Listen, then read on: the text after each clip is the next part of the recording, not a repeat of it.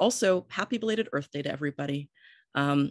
After class today, while people are sharing, I'd love to hear if anybody has stories about what they did on Earth Day, whether that's, really lovely nature experience that you had, or maybe if you picked up trash or did any stewardship, or just poetry, whatever. So yeah, happy Earth Day to everybody. And thank you, Jack, for everything. Thank you.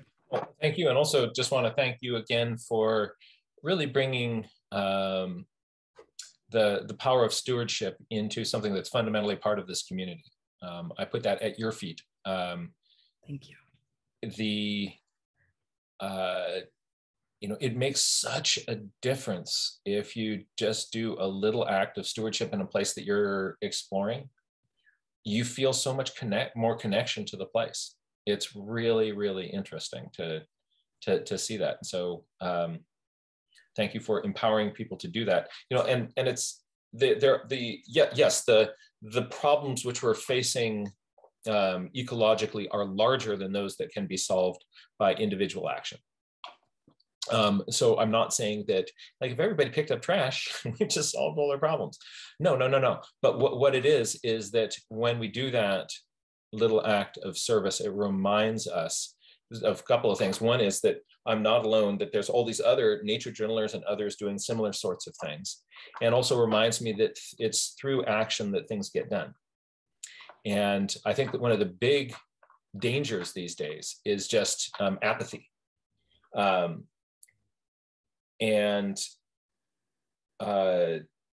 that part of that comes from there's actually an intentional narrative that's being pushed at us right now that, the problems are, they're just too big and you really can't do anything about it.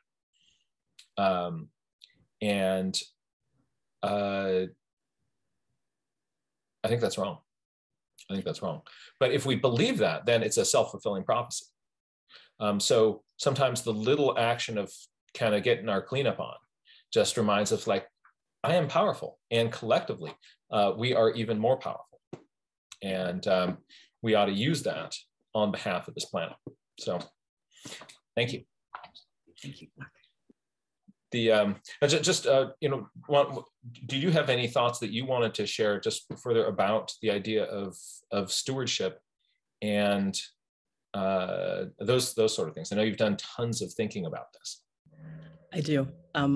One thing is that even if you're out there by yourself and nobody's out there with you, people who are walking by you on whatever trail that you're on will notice what you're doing. And even if they don't do anything right then and there, it'll stick in their mind that this is a thing people do. So by being out there and doing that stewardship, you're growing the culture of stewardship and making it a norm. And that's what, like, at first it seems abnormal to be seeing somebody out there doing the cleanup, but then the more people see each other out there doing something, the more they're inspired to do something along with you. And so even if it's subconsciously in their mind at first, that's why it's important to keep getting out there and keep doing it. And then after a while, you get this kind of, I feel like it's a dopamine rush when you're out there doing something and cleaning up. And so you really feel better. It's a really great antidote to feeling a bit depressed. Although if you look around afterwards and you see that there's still a lot of stuff, that can be a bit hard. Something I found to deal with that is to look at the amount of stuff I've already picked up and be like, this is the stuff that is no longer here littering our environment. So that can help. Sharing with each other can help. Just everybody can do something. And even if it's not trash, those are the kind of stewardships you can do. So whatever thing that you do, don't discount it, Mm-hmm. I don't discount it. I think that's the big thing. Don't discount what you're doing. I think that's really profound. Thank you. Thank you. Well, let's take a look at some nature journaling shenanigans. Here's a thought today. Let's take a look at using colored pencils while drawing the Madison River in Montana. Right, Jan? Thumbs up on that. All right, so we can maybe we'll throw a baby goose into that. So let's first bring on Jan. Tell us a little bit about the challenge that you're facing. Hey, good to have you with us. Yeah, I have a lot of paintings I'm trying to do. And I find that I just want to paint a river blue that's not blue. In other words, you know, there's a lot of green in it. There are even purples in it. Sometimes it's almost flat looking. What the sun does really changes it a lot. And whether there are autumn hills, because I'm working from a photograph I took last fall, whether there are autumn hills on one side that have yellow, amber, you know, kind of colors, and deep Douglas firs on the other side, you know, it makes a difference in the river. And so I just keep doing it and trying to figure out how to do it. Okay, let's mess with that, and actually we can mess with specifically the photograph that you're using. Could you email it to me? For a long time, see, if I go, I'm gonna go into the Wayback Machine and grab one of my old journals, because before I started doing watercolor, I was using watercolor pencils. So when I was in college, that was my tool kit. I had some water, a little paintbrush and some watercolor pencils. So I'm going to get one of those old journals, and I'll show you some drawings with that. And also, this is kind of fun. You get to see some of my old sketchbooks.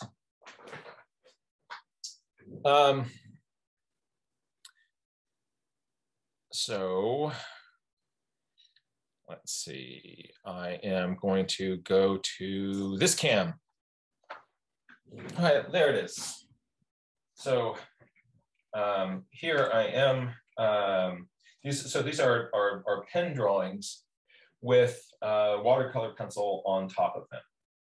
And here I'm primarily using, looks like I'm using on all these ones, the watercolor pencil just as a regular color pencil. So if you don't add water to watercolor pencil, they look just like colored pencils. But this one here, if you look at it, this little beastie has, so this little one down here, if you look, all this sort of interstitial spaces, you don't have the little kind of the grit of the pencil lines. This is all blended together because that's watercolor pencil that's been hit with watercolor. And let me see.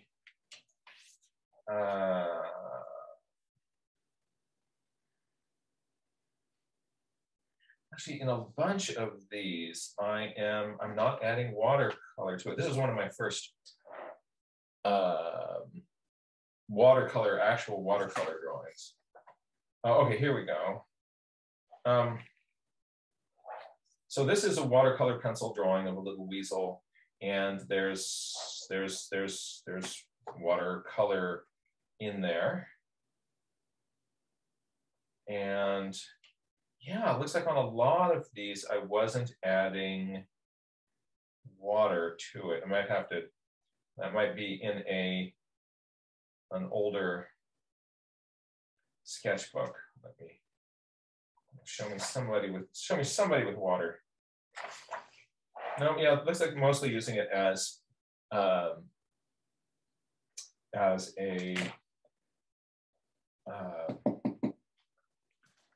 just regular colored pencils. So that wasn't the best example. Let's take a look now at watercolor pencils. So here's a set of watercolor pencils. These are Faber-Castell Albrecht Dürer pencils, and they come in a bunch of colors. And there are more. And what works is that you put down some pencil.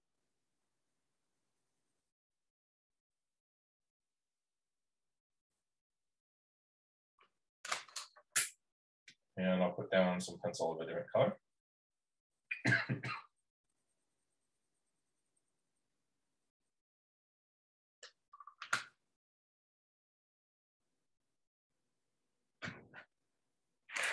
And so you can treat it just as a regular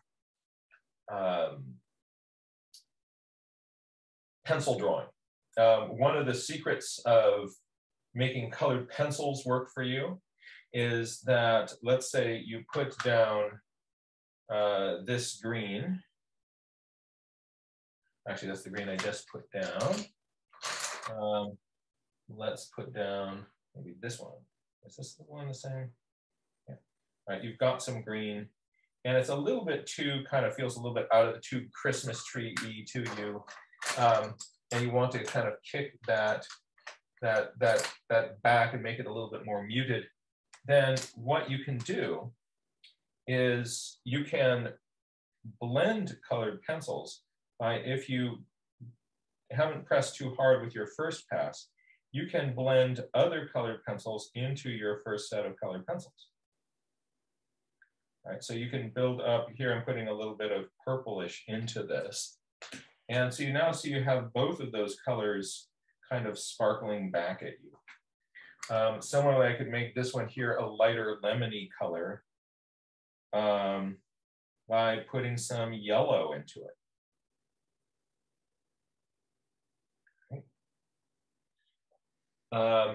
Let's take a little bit of cyan, or this kind of periwinkle-like color, light ultramarine, and I'm going to put that into part of it.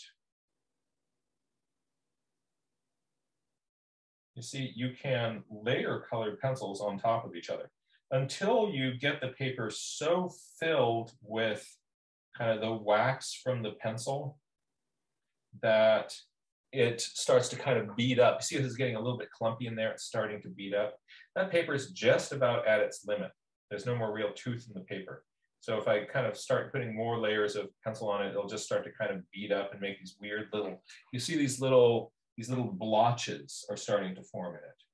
That is pencil that is kind of wadded into a mass of waxy pigment, and it's just going to start to get pushed around on the page. So eventually you can't really add more to it. So with pencils and colored pencils, the big secret is to start to layer your colors on top of each other. But watercolor pencils have this other special ability. And hold on a second, I just pulled out my water brush and saw that the water brush is empty. I'm going to run and fill this water brush up. You might want to fill up your water brush too at this moment. All right. So check this out. What I do is, this is just, there's some pigment that was already on my brush there, so I'm going to clean it out. There, now I've got a clean brush. If I go into this with water, it liquefies all that pigment. And the same thing here.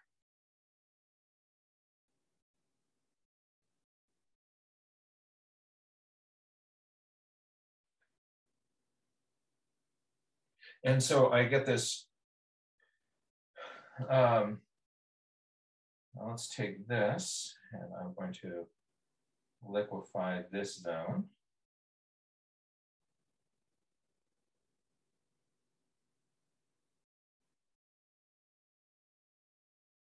And finally, I'll liquefy this part of this.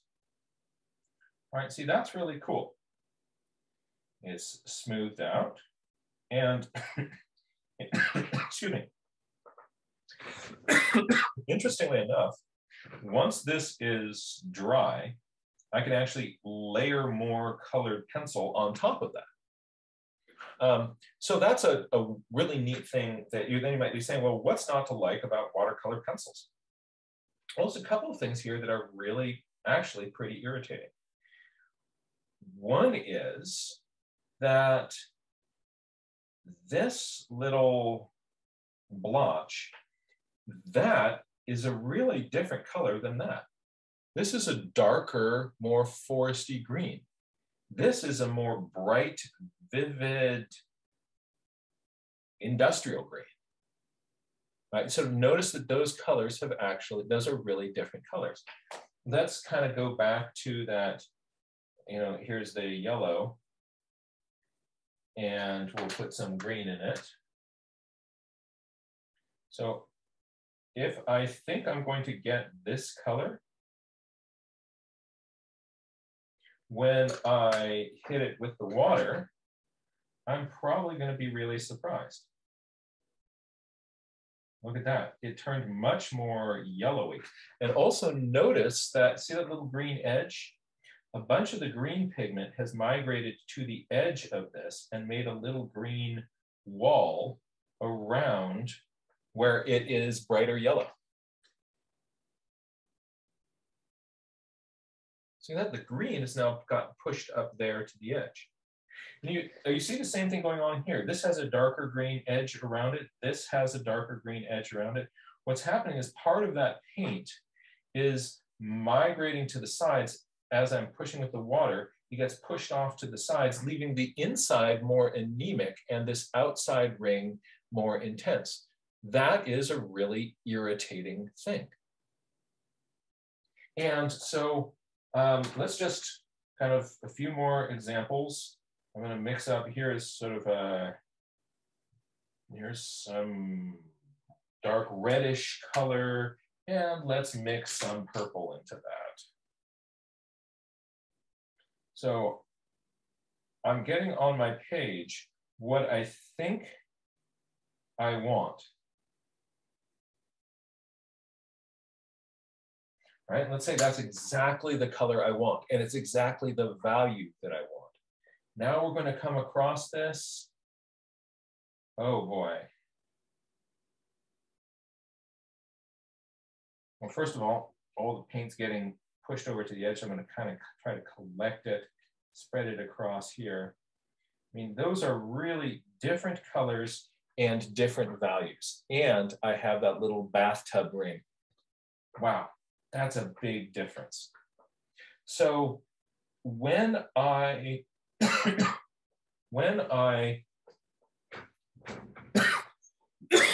excuse me, when I hit these colored pencils with water, there is a value shift. That means how dark or light it is changes. And there's also a color shift. And that can be really unexpected and surprising and irritating. So one way of handling that is not using water with your watercolor pencils. Well, that's a bummer because you wanted to use water with your watercolor pencils, right? The other is to first establish for yourself a color chart. And the way you do that is you take your first pencil. This one says cobalt blue. And you write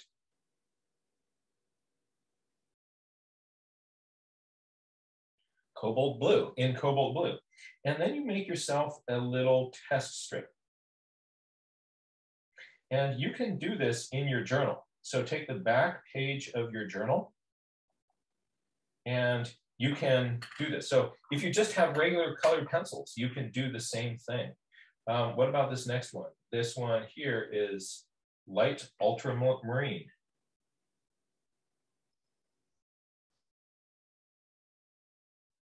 There's light ultramarine blue. And so I get what color it is.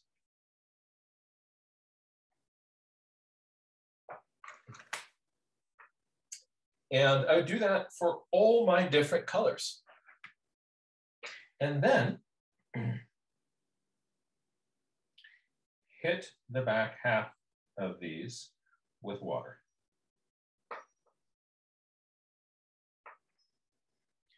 Here, this one here, I'm going to hit the back half of this with water.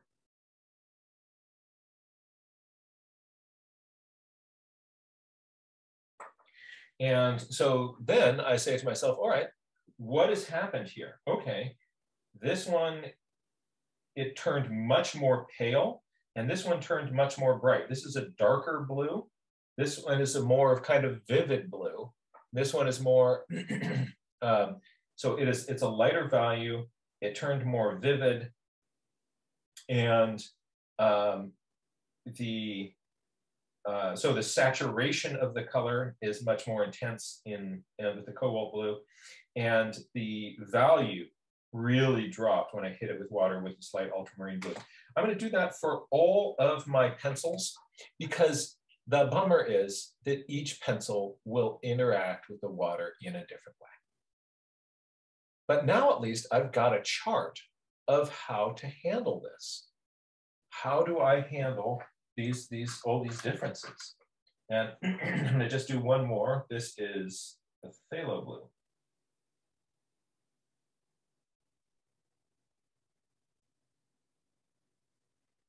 Phthalo blue is often kind of the best cyan in a set of pencils. Let's see what it does here.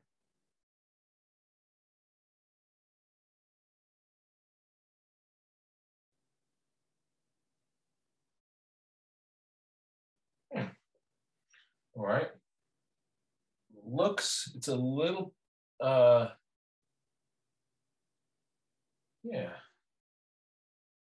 Rid of that little image there. Lighter value. This is more grayish. This is more vibrant. Kind of a similar reaction to the, so I now know that this one really lightens. This one is going to get brighter. You know, different pencils, they'll do their different things. But then you have in your journal a chart with the unwetted and the wetted version of every pencil that you have. Unfortunately, there are some things that this cannot predict. For instance, let's say you take the combination of phthalo blue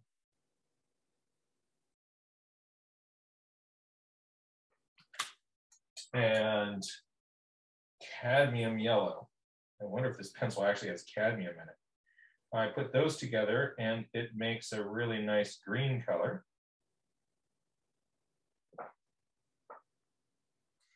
And if I hit that with water,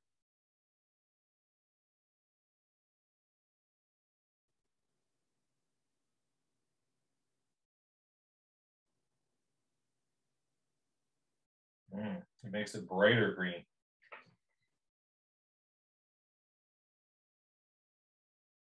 That's interesting, right?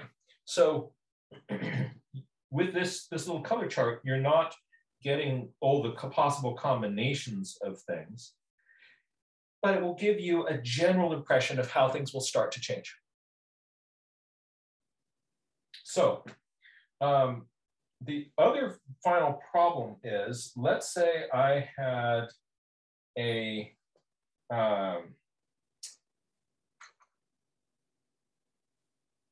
I have a little drawing.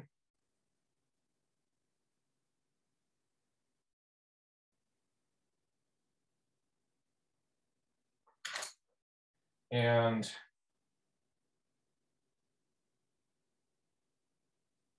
there are details on that drawing.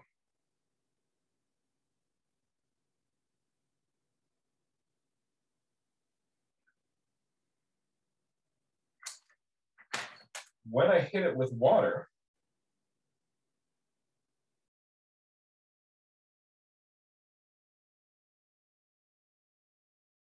all that careful work I did of establishing my details gets blended away.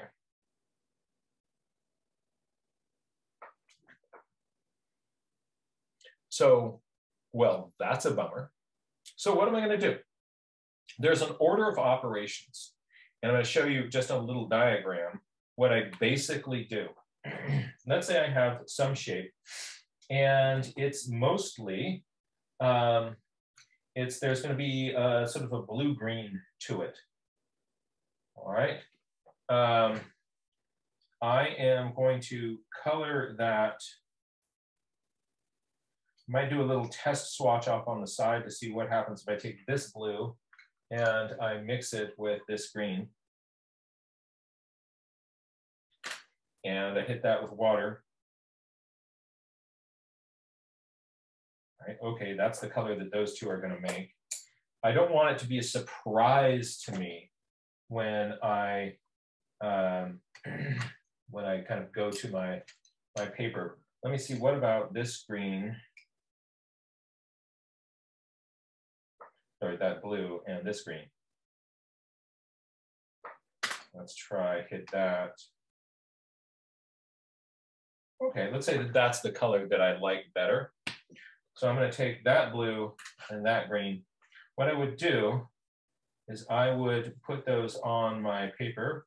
On this one, I'm going to have more blue up here. I'm going to fade it down.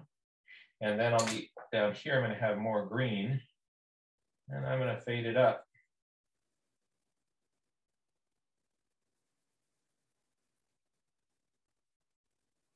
So the green gets lighter as it goes up.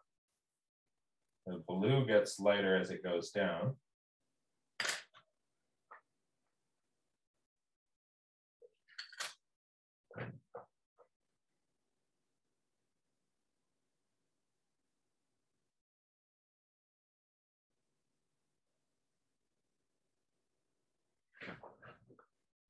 And then I blend those together. Now, what I do is I let that dry. So step one is just pencil. Step two. Oh, Jack, could you please just a little? Thank you. So step one is pencil. Step two is the water. Step three is let it dry. Step four, whoops. Step four is dry pencil.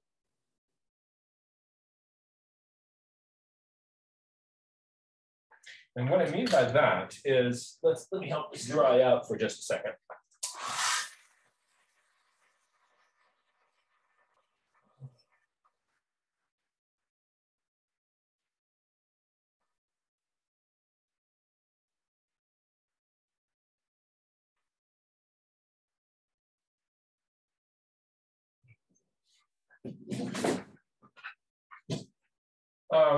What I mean by that is that I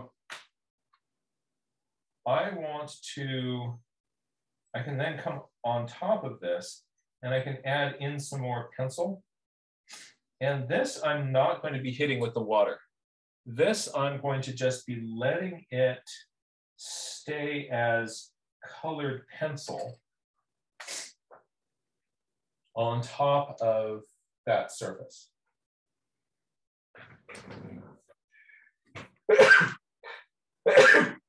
Excuse me. I'm going to take some green, pull that up here. So I'm just now using my colored pencils, just like colored pencils. But I'm doing it on top of something that is a blended and dried back surface.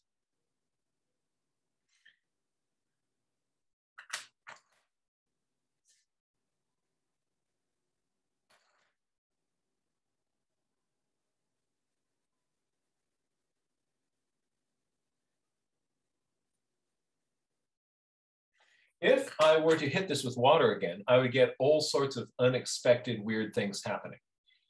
Because again, those colors, when they start to play with the colored pencil, they start to play with the water, they do a hue shift and a color shift, especially when there are different colors in combination.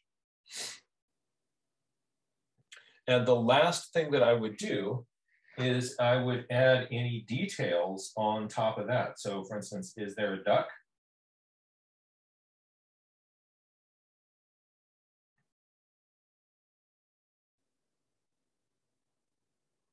That's looking a little bit more like a cormorant, so I'm going to give it a long body. Yeah, there's a cormorant swimming out there.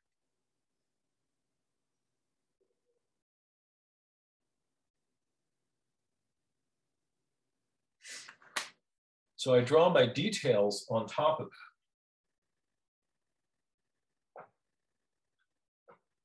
that. And that's not wanting to really take a little bit of white gel pen.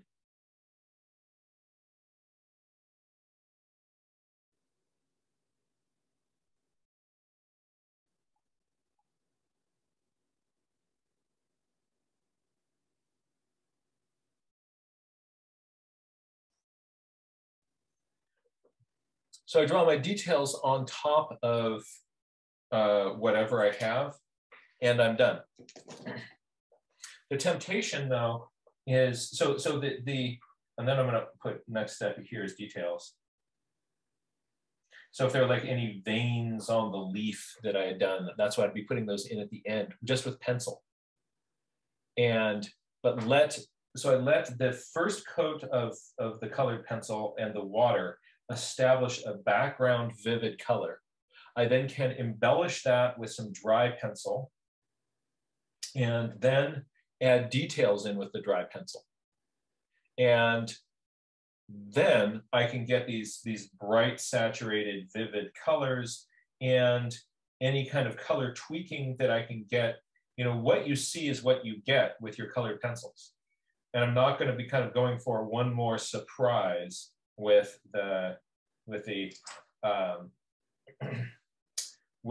not going to be surprised what that does when I hit this thing with color. So then let's go over to the Madison River.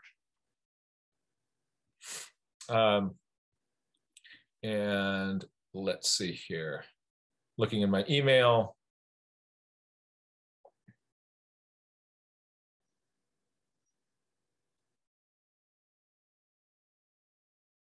And, oh, there it is. Madison River, photo number 1.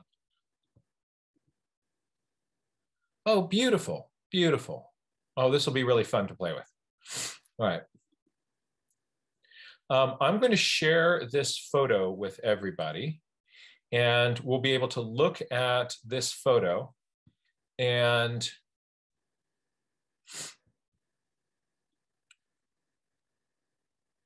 also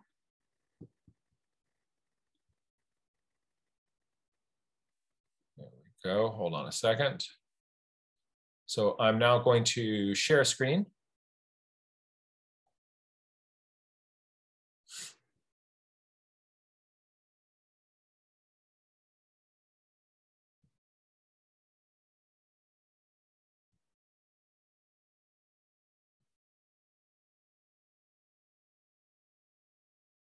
And I'm going to actually hide my video panel. I'm going to hide the floating meeting controls. So Avea, are you seeing the Madison River on the left and on the right-hand side? The drawing, yes. The drawing paper, great. And we're good. All right. All right, let's look at this drawing and how we would approach this with colored pencils. All right. I'm going to start just by lightly, loosely blocking in what I have here. I'm going to start with a little drawing and leave it open on the top so that when at some point I'm going to kind of make a top here, but I'm going to put the top in when to sort of intentionally kind of play with composition. There is a big diagonal of the river coming up and meeting another diagonal here.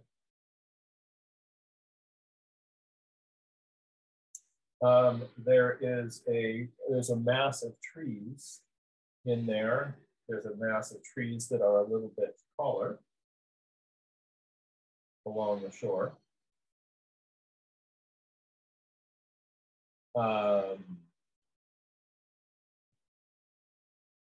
There is a distant hill that is going up, and somewhere in here reaching its top and coming back down, there's a great big tree that is coming from the side over here, and it's coming up here, and it's got another friend that is over there.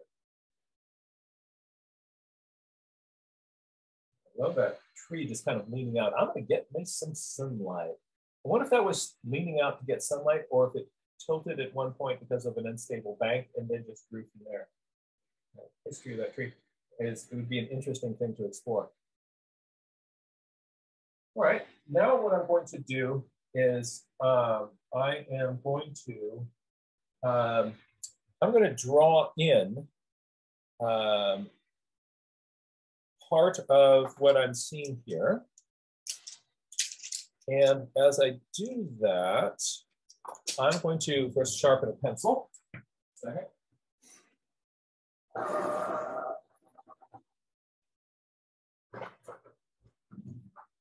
I am going to actually not use one of those other pencils. I'm going to use my favorite. This is one of my favorite pencils in my colored pencil kit. It is not water soluble, but with some of these original lines, so I don't want to have to draw them twice. If I do it with a non-water soluble pencil, then it'll stay put. So here I have my black grape or raisin noir watercolor pencil. Or maybe not watercolor pencil, just regular colored pencil. And what I'm going to do is I'm going to draw in my picture with that. And so I can just start out here on the bank. There's a tree that is sticking out here.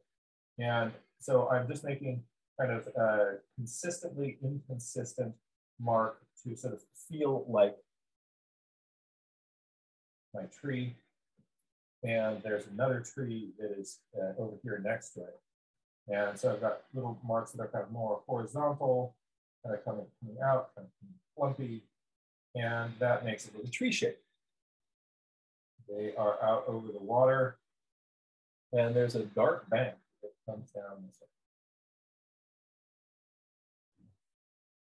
way. There is a larger tree that is down in this area here. And when you're drawing the tree, spend a little bit of time just at the top of the tree. If you get the area at the top of the tree just to look a little bit more like the tree that you're drawing, everything below that can be pretty loose, but people will really focus on the details that you have at the top of the tree to understand what the branches below it look like. So then down below that, I could look at it now, but just kind of going fast. Look, I'm drawing branches, look, branches on the tree. And it feels like a tree because of that. This, look at this, they're really loose down here. A little bit wider too. And I'm just trying not to have it be too symmetrical. So the gaps and the spaces on either side are a little bit more tree-ish top. And then down here, we have, this is coming down for tree, yeah. And I still want them to be the same size as I want it to.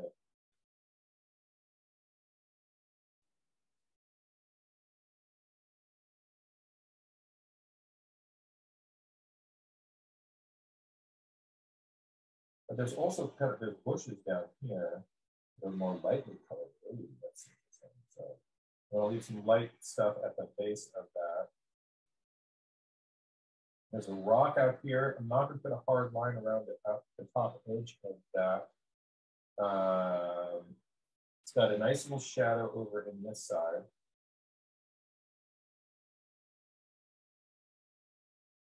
And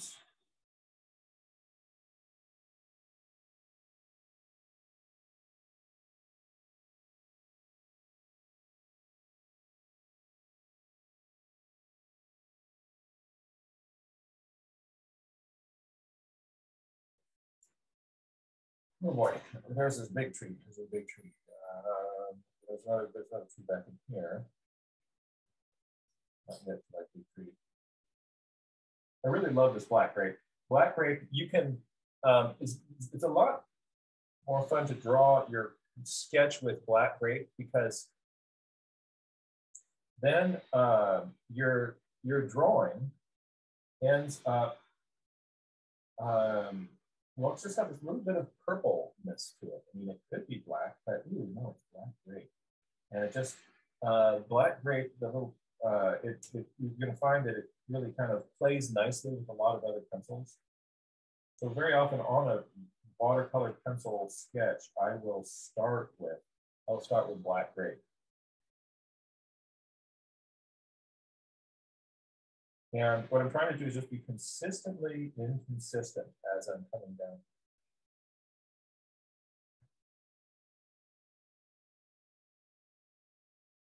Being a little bit lighter value on the right-hand side of the tree.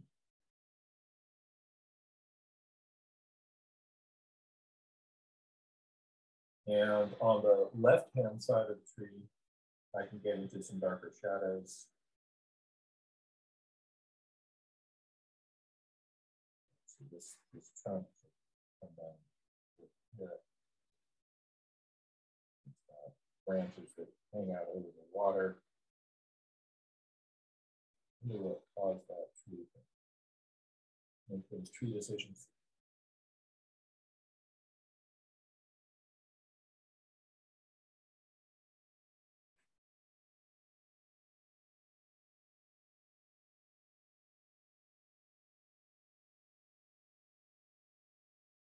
My pencil tip has gotten really dull, so that allows me to kind of get just big masses of foliage really fast.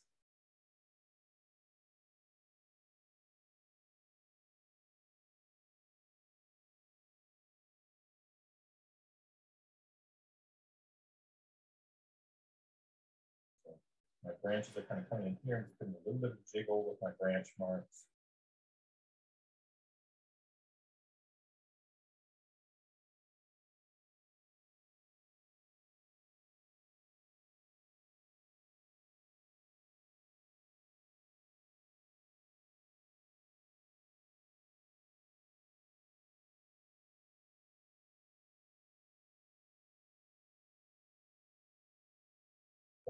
Having a black grape pencil there in your sketching kit, I think is really good.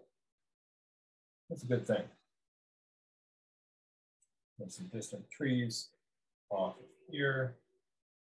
There's probably shadow of the cloud going across the landscape there. We have this distant foresty hillside. I'm going to put a little bit of vertical jiggle into my pencil stroke here. So my pencil kind of wiggling up and down a little bit, making some kind of hint of vertical marks. So then to feel like, oh, there's some trees happening there.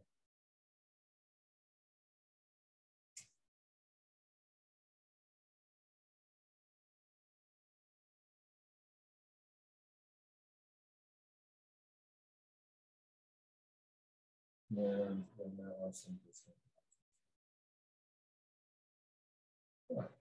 Yeah, some sky. So the reason I didn't put that lid on it is because I wanted to be able to figure out how much sky I wanted. I'm going to go for sky. About here.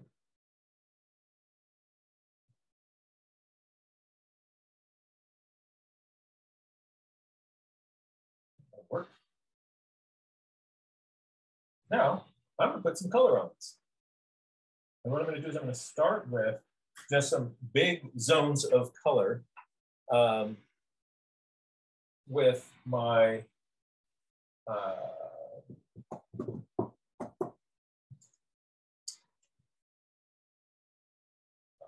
I'm going to see what it looks like. I'm going to get this nice dark color. I'm going to get some dark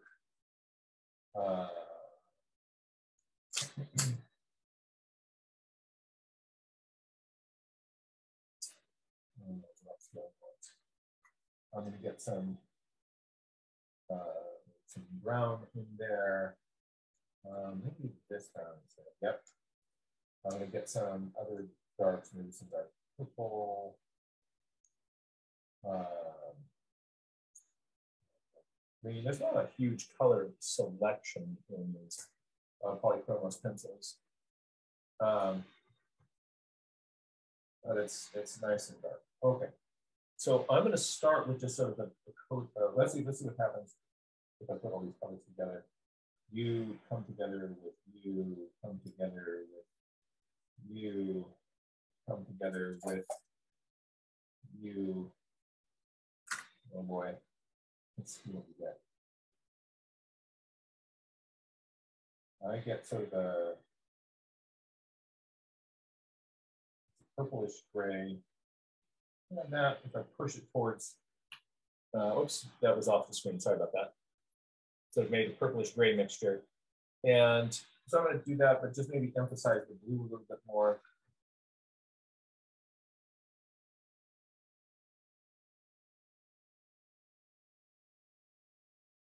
I'm keeping these strokes horizontal. If any of those pencil strokes show up in the final drawing, I want people to feel that this water is a horizontal surface.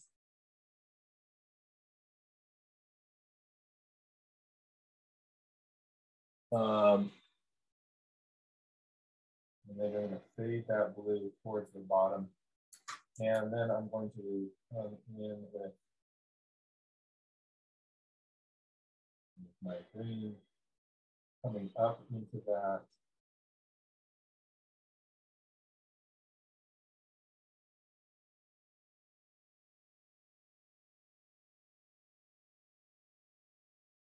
You can see the sparkle of the paper through. So I'm not pushing so hard that I'm getting all of the tooth out of the paper. Let's put a little bit of purple into that. Maybe put some purple in here where we have these shadows of these trees coming out over the water. All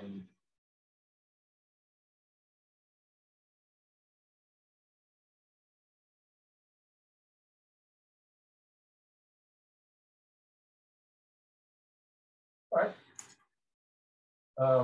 There's some watercolor.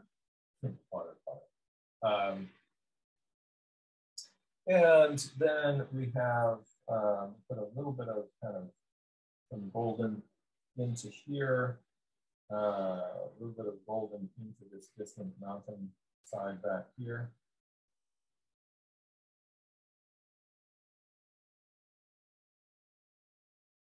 Those are supposed to be trees. I'm going to put some yellows into them. I'm going to put some greens into them.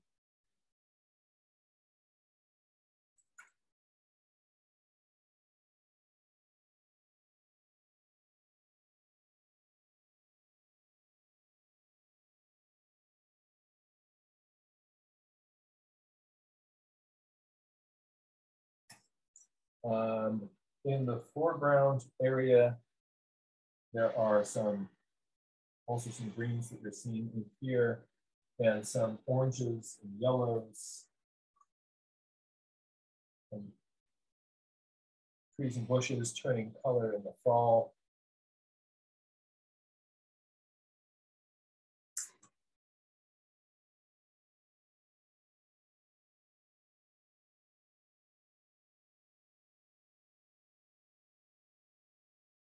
And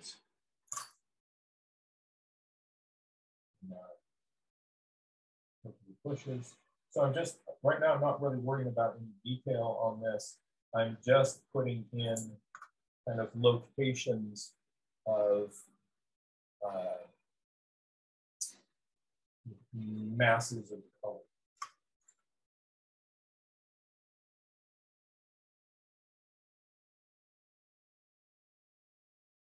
Then there's a sky back there that is just an intense, beautiful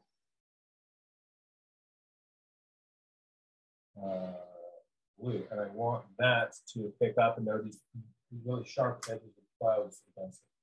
So let's see, what color is that sky going to be?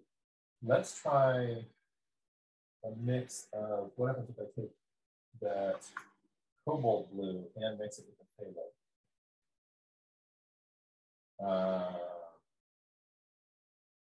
Is that going to give me something of the color that I like? Yeah, I think so. And it's going to be more cobalt towards the top. And I'm going to kind of work around the edge of this cloud here. And I'm going to work around this cloud form in here. And I'm going to work around these clouds here. So I'm putting a little blue edge on my clouds.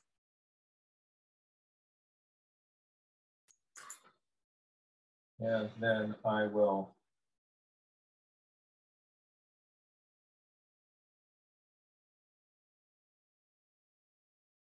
right up to the edges of those lines.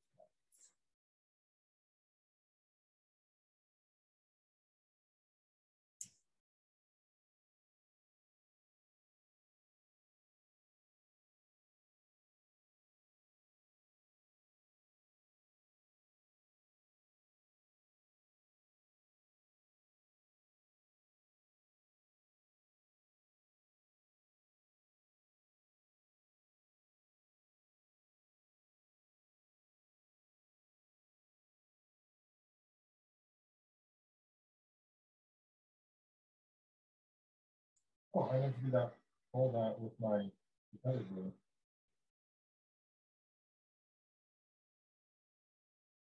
I can just fail glue that whole time.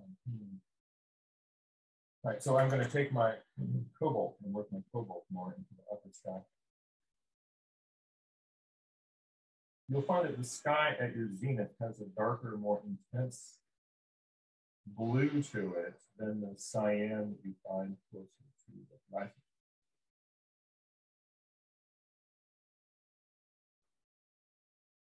All right, I've got some zones of color. And I know that all these still look really purple. We'll put some at the end, we're going to put some color into these trees with, I'm going to put some color into these trees with dry pencil. So right now those are the black grape is just doing a great job of kind of holding place. All right, let's see what I can do. I'm going to start from the bottom edge here and work my way up, because sometimes as I paint, I end up pushing a little wall of more intense paint forward. And if that happens, I want that intense wall of paint to be moving towards the top of the screen.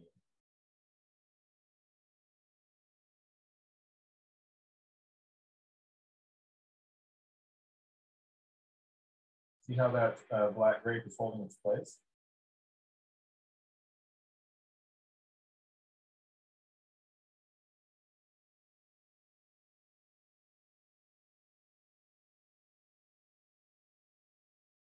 I'm having to kind of go back and forth a little bit to spread this paint around.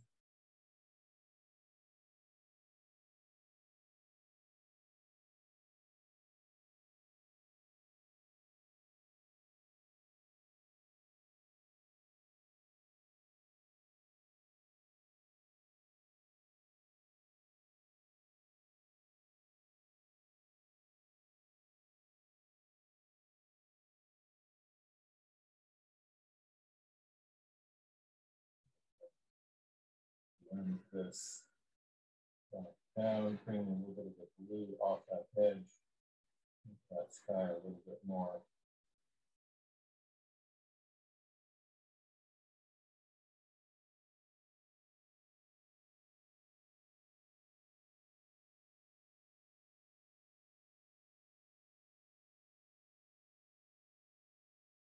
All right, there's some blue in the sky. There are purple mountain majesties that are back here. There is a more ochre hill back here. And we have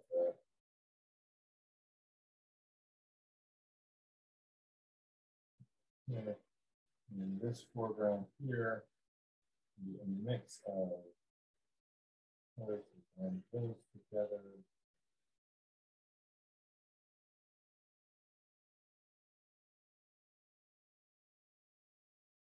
And finally into the water here. I want to kind of get my brush strokes the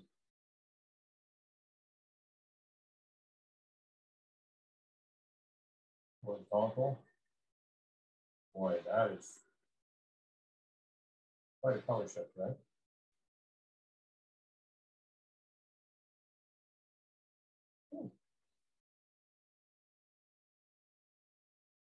Now that's the white rock. And in the foreground,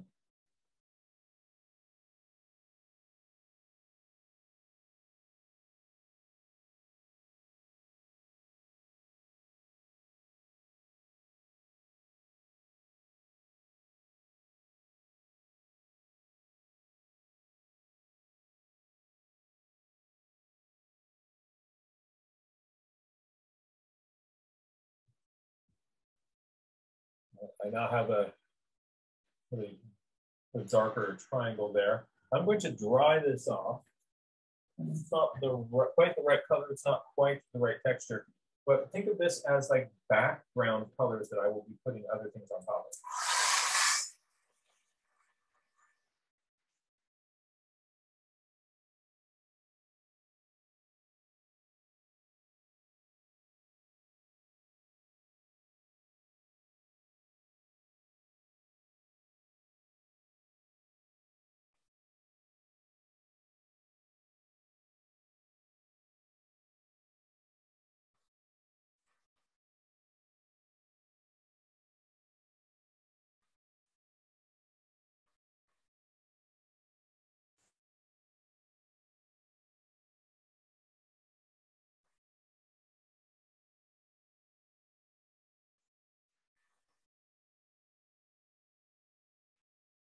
Almost dry. Almost dry. Right. See that a bunch of the colors sort of separated into these kind of lovely patterns, but they don't look anything like the water, but they are cool. So I then have the decision of like, you know, do I leave this sort of marbling effect that I got in here? Or do I not? Also notice that the black breaks kept its position. It didn't blend with other things. It just stayed put. But I've got some more intense colors up in there. Great. All right. Now, I'm going to treat it just like a colored pencil drawing. And I can make perhaps some of these upper areas in the sky a little bit more like an intense blue.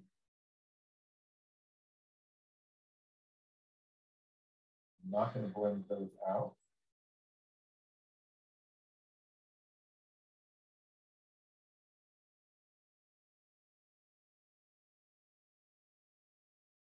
What about that distant hill over here with all those trees on it? It's really tempting to kind of reach for a green for those distant hills, isn't it? But you look at it and it's black. We know it's green. If we're up there next to those, we'd be seeing green. But from out here, we're really not seeing green. So I'm going to avoid the temptation to drop in green on those. I'm going to put a combination of little brown vertical strokes like this.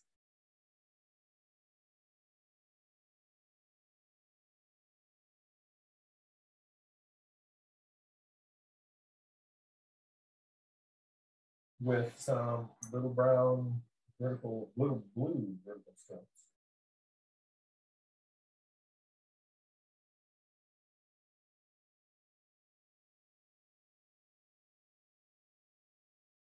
It makes this sort of ambiguous dark mess that is up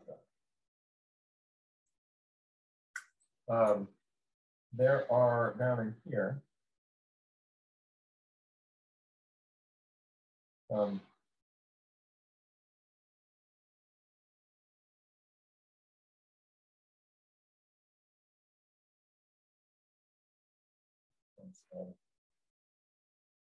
can bring a little bit of the kind of the jiggle of this pencil down into these trees here.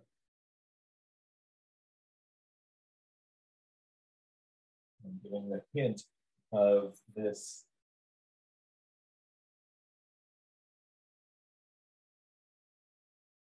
little edge of probably cottonwoods back there.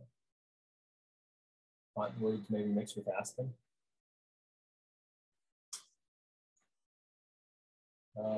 Back in here, brighter colors.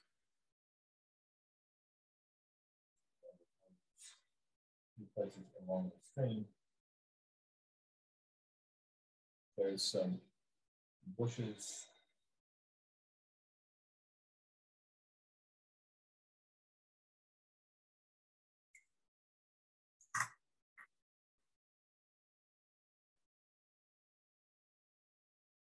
Not entirely satisfied with a bunch of the greens that I'm given in this. A lot of them are too sort of bright appley greens. Anytime you kind of have greens that are too kind of bright and appley, the antidote for that is some magenta. So here's pink Cameron. I'm going to mix that with some of those appley greens, and it will push those back to feeling a little bit more olive.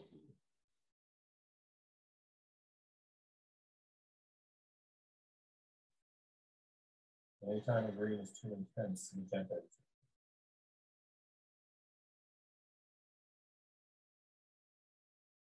And let's deal with some of the texture on this hillside. I am going to get it's just a little bit of dark brown, and I am going to put some marks that sort of suggest the angle of the slope coming down.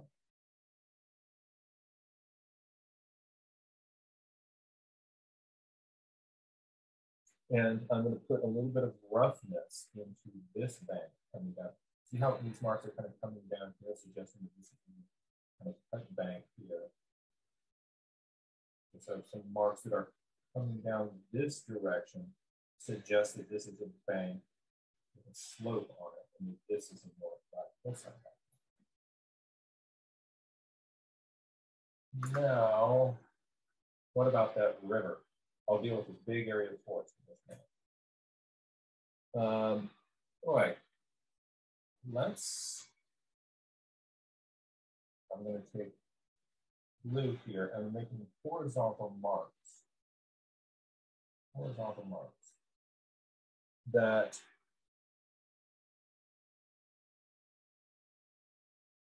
help people sort of interpret that as a flat head.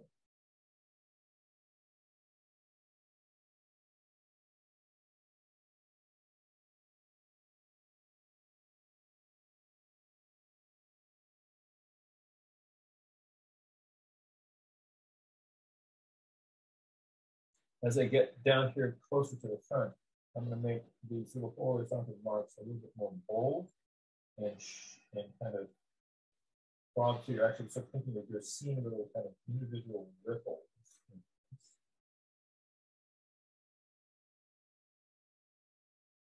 See how that, putting that pencil over there, a lot of those sort of weird marks that were in there have now been obscured. Let's put some purple into the water.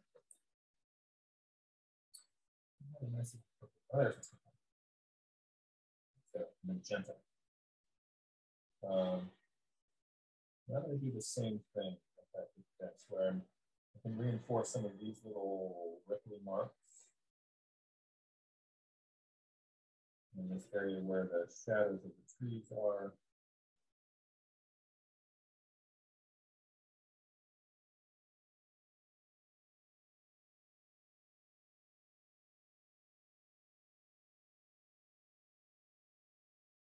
A little bit of that along the bank here coming out.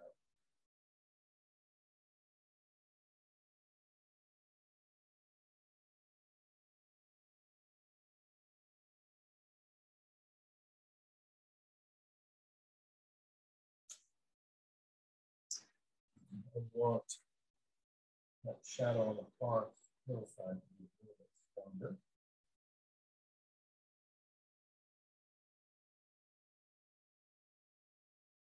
Now I'm going to dive into this foresty area. Actually, let's put some green into that.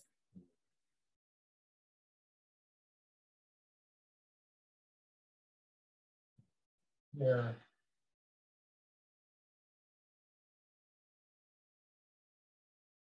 And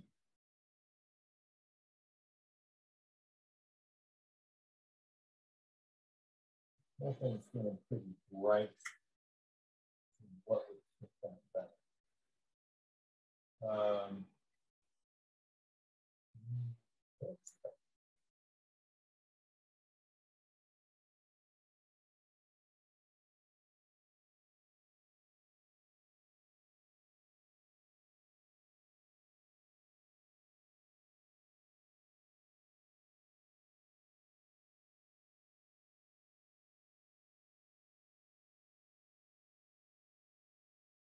Now, I'm ready for those trees.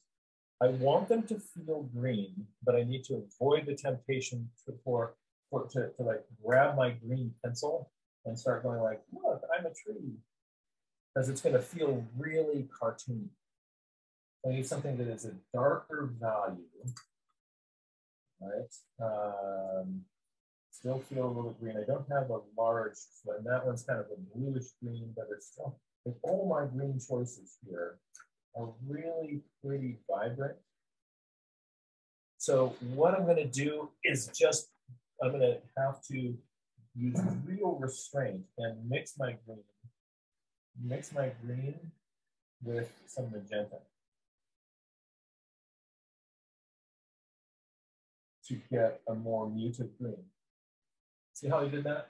There's some green, there's some magenta on top of that. And then I'm going to mix a little bit more green over the top of that. And it feels green, but it's a muted or olivey green.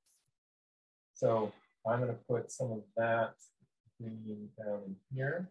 And it's mixing with the black grape rather nicely. It's just a suggestion that there's some green there. There will be more green on the right side of these trees because they are going to get more sunlight in the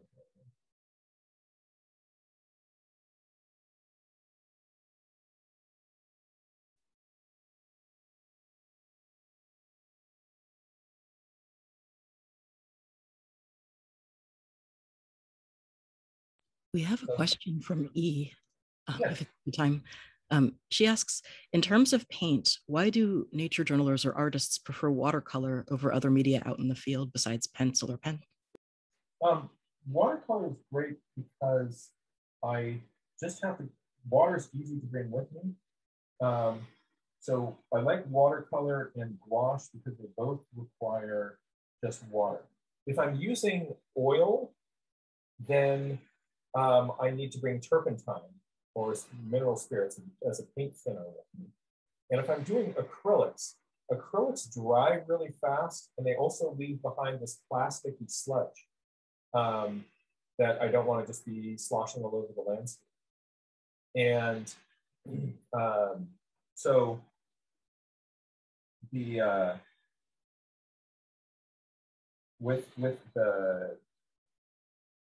with the watercolor, I can get I can get these really kind of bright colors, or I can get nice muted mixed colors.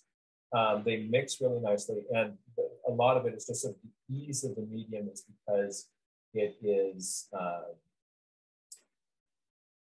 the medium is a water base. So that's for me. That's a one reason why I really like it. I'm putting just some straight green into this tree. And now I'm going to bring some greens into this one. As I'm doing this, I'm trying to think of the little kind of some clumps of this that are kind of catching light.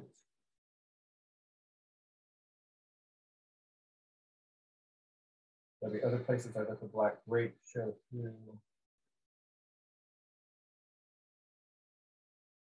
Down in here, it is really in shadow.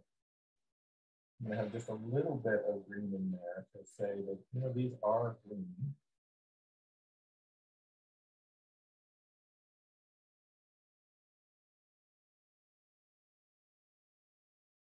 Also, photographs will overemphasize the darks of things. So in photographs, there'll be some of these, if you're out there in front of it, you'll be able to see green in those parts of the trees, but it doesn't show up in your photograph, which washes those out.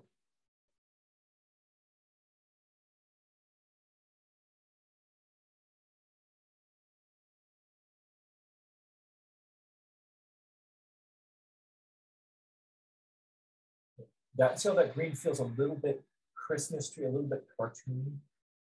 That's because it's just this bright green. So that's where my friend magenta comes in. So magenta then climbs in on top of that and says, let's mute that down a little bit to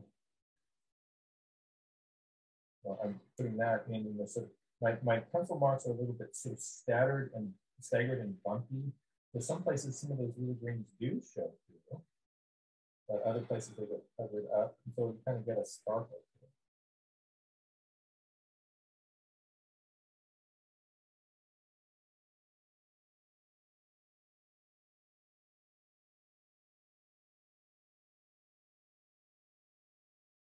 Magenta is great for making greens just,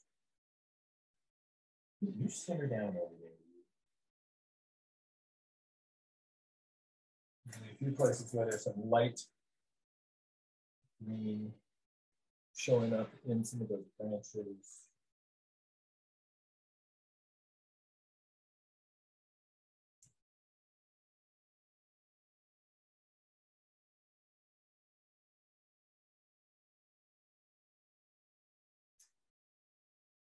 And the last thing I'm going to do is get some black grape again. Black grape, my little friend. Say hello to my little friend. And I'm going to just kind of pull in just some of these kind of the bank edges, the little darkness along the side of that.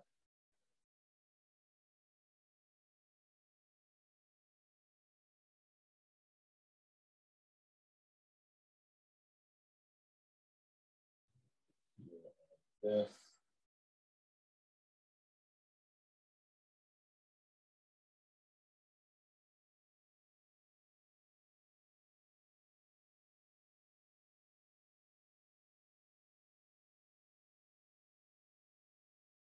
Some darks into my trees, parts where the trunk is visible.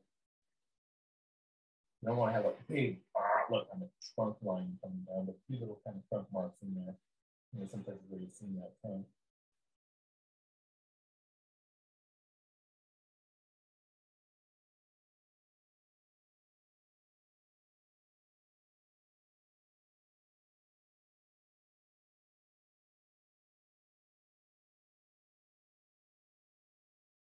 This is the part where there's the details that kind of go in on the top of everything else.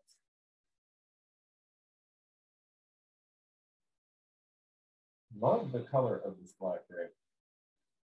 This sort of seems to blend naturally with, you try to do this with black and it just kills the drawing. Lastly, I can put in there's a few little kind of bits of white foam down there in the water. And I might be able to do those with a gel pen. I'm going to try to do them with a little blade. So this is just a little knife. And I'm going to just do a test up here and see how well this scrapes out. That scrapes out nicely. So what I am going to do is I'm going to sort of scrape along like this. And what it does is gives me this sort of stuttery mark that feels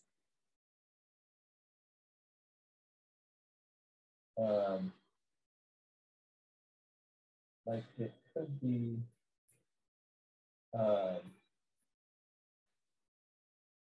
be little wavelets down there.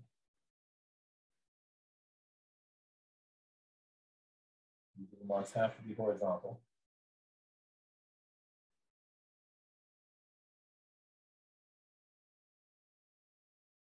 It's unforgiving. Once you put it in and you realize, I don't know, it's hard to go back.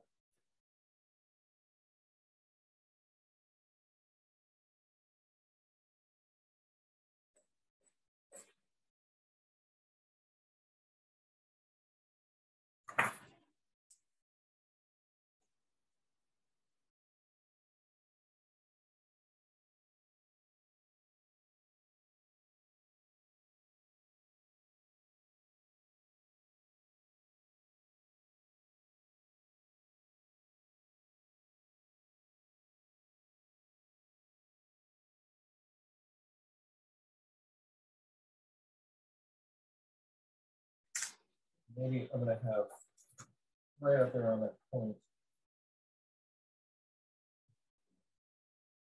there too.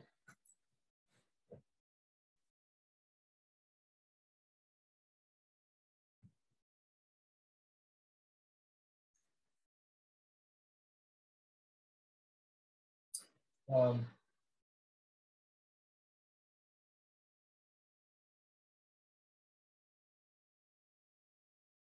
just kind of going back in some of the other places I want to kind of punch in a little bit more detail, a little bit more darkness, a little bit more contrast.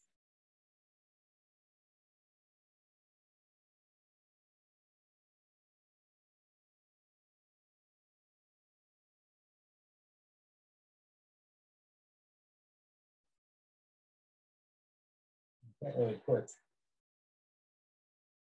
once there's, now here's a light green pencil, you notice that once there's a lot of other stuff down there, you can't kind of get in there, still put that in.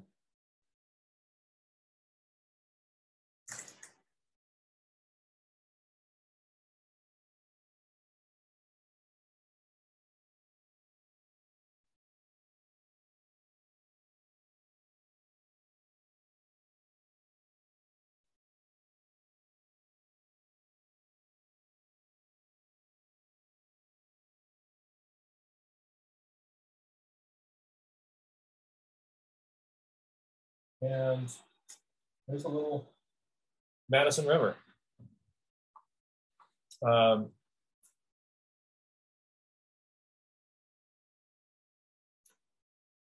Just looking back on the whole thing, this zone back here is too bright. So I think I need to push that back in.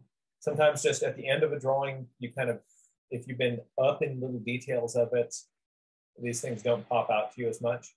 One way of pushing that back in space is to add a little bit of blue-gray to it.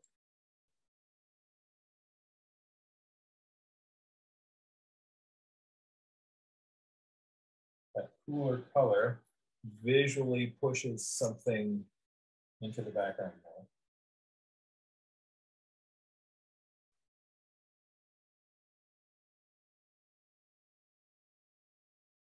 So here I'm using, what is this? Ultramarine light.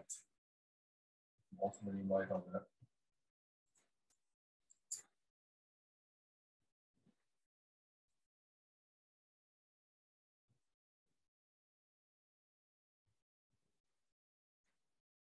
And there's some fun with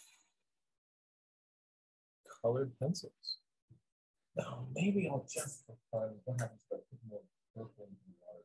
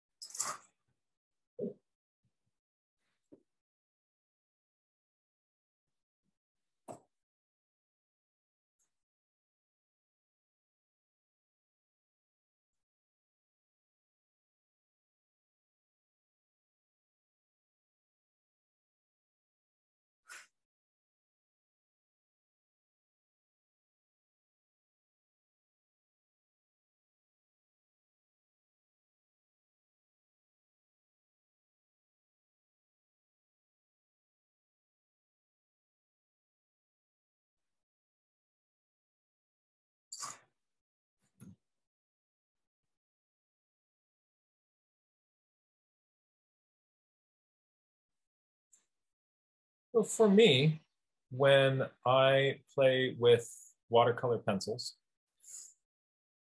I am aware that they can do this color change and this value change. And so if it's going to do that, I would like to have it do that early on in the drawing. But I get sort of a nice sort of deep saturated color, right? So I can get all this intense blue in my sky. I can come back in later and kind of rework that. But it's going to give me some nice saturated colors. The colors will change on me. So I don't want to blend all my colors, get them looking just right with my pencil, and then have it really surprise me. So that's why I sort of step 2 in my drawing. Drop on your first coat of colored pencils, and then hit it with the water, let that dry, let those changes happen early on, and then I can start just using the watercolor pencils as regular pencils. I can come up with, oh, there's one other kind of fun thing that you can do. Let me just, I'm going to jump back to that screen. So let's say, you know, in here, I did want some little globs of bright green shining through there. Sometimes what you can do is take your brush and wet your pencil tip. Kind of liquefy, oops. Kind of liquefy that pencil tip a little bit.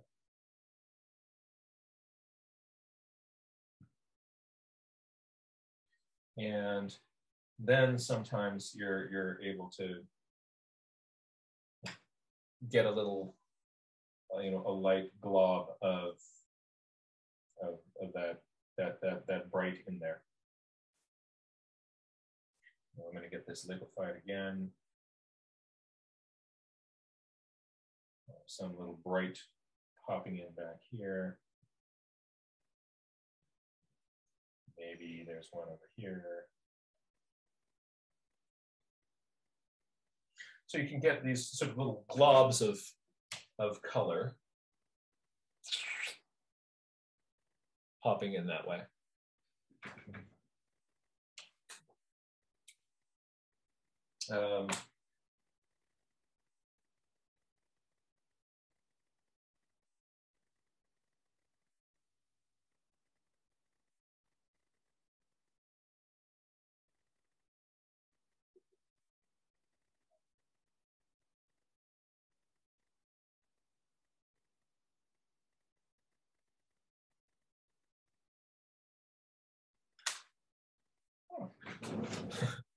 I should have stopped a long time ago, but what can you do? FaceTime camera, there we are. Hi there, everybody. So that, I hope, give people a few ideas about messing with the watercolor pencils. Also, we did a painting where the water was really dark. We still had some color coming into it. The best thing to do on water is to believe the water, that sometimes it is crazy dark. Sometimes, you know, it's the wine Red Sea. And if that's the color that you're seeing, just believe it and go for it. Sometimes it is being, especially when it's very smooth, it makes a great reflector for what you're seeing up above you. So you can get real brights coming up into that. But if all it takes is a little bit of wind and some chop and that reflective surface, it can be really dark. Let me first check in with Jan and see how that, if that was useful for your Madison River experience. Hey there. Thank you so much, first of all, for doing that. That was wonderful. And I'll be there again in about a week and a half, and it's making me antsy to go just to see you do it with watercolor pencils. Yeah, and I think the multitude of colors you had in the water was really helpful. The purples in along the bank, because the banks there, you know, otters will go in and out of those banks, and muskrats, and it's really a muddy layer that sometimes is overgrown by plants, but it's dark right at the edges. So I need to do that more, and not just, you know, bring this light green vegetation down to the edge. As I put in the notes, that's a view from a bridge, and it's on the Madison River, and that tree that's leaning is right, that's an island in the river that tree is coming out of. So you can see why it would have gotten undercut, and it is right on the edge of that island. And the other side has a light flow, but that's the main channel that it's on. So that's really cool. Yeah. I would love to see what you do the next time you're up in Big Sky Country. Yeah, it's pretty great. I'll be for a month at the Lamar Buffalo Ranch working there. So that's in Yellowstone. Yeah. Oh, wow. Yeah. Yeah. Are you going to be sketching up a storm? Oh, we've got bison envy. It's the best. Well, and it's time for the red dogs. It's time for the babies. Yeah. The red dogs. Are you familiar with Buffalo Land? No, other than the Lamar Valley. Okay, wait, hold on. Let me, I'm going to take a moment. I'm going to go over to the bookshelf here. I'm going to come back with a book. Oh, good. That you probably can pick up. One of the few places you can find this. There's some visitor centers in and around Yellowstone that I've seen this book, or you probably, before you go, you can find it online. But oh, show me. This is cool. Hold on just a second. Buffalo Land. Hey, it didn't take me long to find it.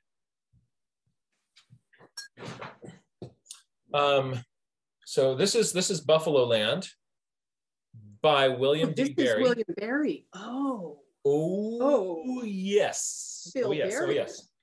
Oh, yes. And so it's written and illustrated by William D. Berry, my personal hero.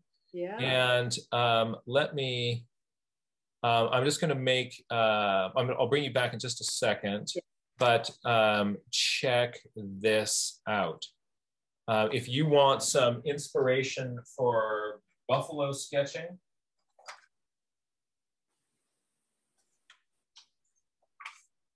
it is all done with colored pencil. And so he's got this, look, I mean, this, I love this little map. And so this is graphite with one color of colored pencil.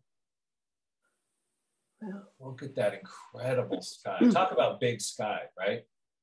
You can feel like the flat plains on the bottoms of these clouds. Here is this really spectacular sketch of a pronghorn speeding away.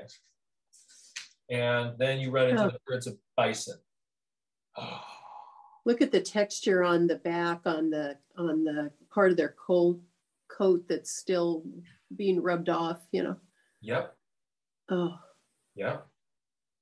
And so just the plains on these bison, I would suggest, you know, sketching some, just what I've done is with this book is just copied a bunch of these bison line for line to try to get Bill Berry to teach me, like, what are you doing here? How are you showing those changes in the planes and the angles?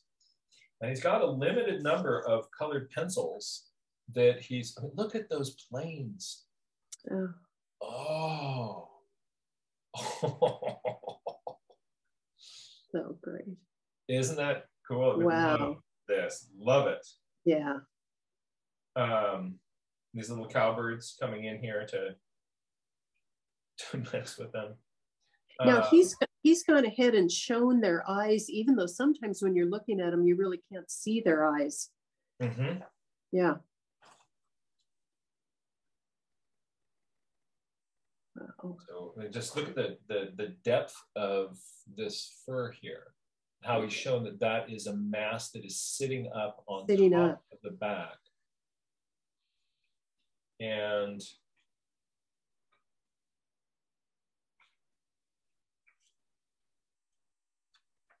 now, another amazing thing about this that I find these drawings absolutely humbling, right?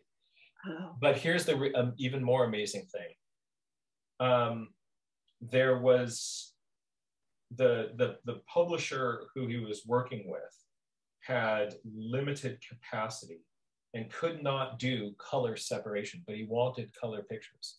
So what he did is the green pencil on here, the blue pencil, the yellow pencil, each one of those was done as a separate layer, not all done in one drawing, but each of these separate colors was done on another on a separate piece of paper, and then the printer composited them to make the color drawing. Wow. Look at the texture of this grassland here. You really get the feeling that, so he's shown you the texture of the grassland up here and the texture right at the base here. In the middle here, leaving that out a little bit. And then you kind of get the sense that there's more of that back there. That's so beautifully done. Oh. They are messing with telegraph poles. But yeah, the green, the blue, the yellow, the brown, the black, each one of those was physically a separate separation that he did on different pieces of paper. Wow. And then they composited them together to make this. That's nuts, right? Wow. I love those little bison right back there. So I suggest getting yourself a copy of Buffalo Land. I think that's a good suggestion. Before you head out that way.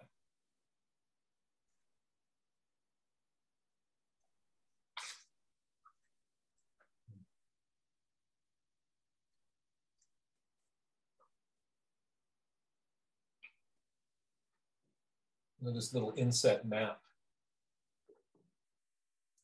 A watercolorist that you probably know of named Molly Hashimoto is going to be the Buffalo Ranch, for people who don't know, is an education center. It's in the park. It's run by the nonprofit partner of the park. And one of the classes that will be there is going to be led by Molly when I'm there. So I'm hoping that I get to be the bus driver for that class. Oh, fun. Are you going to be teaching nature journaling while you're up there? No, I'm going to be doing all support stuff. So the instructors come in from, you know, I usually when I'm on duty, you know, just keeping track of what's going on at the ranch, I'll usually be doing some nature journaling. So I do talk with people about it, but yeah, there are teachers that come in and they're teaching geology classes or zoology or, you know, fish or whatever while we're there. So it's a wonderful opportunity to learn. And those are classes that are available to anyone.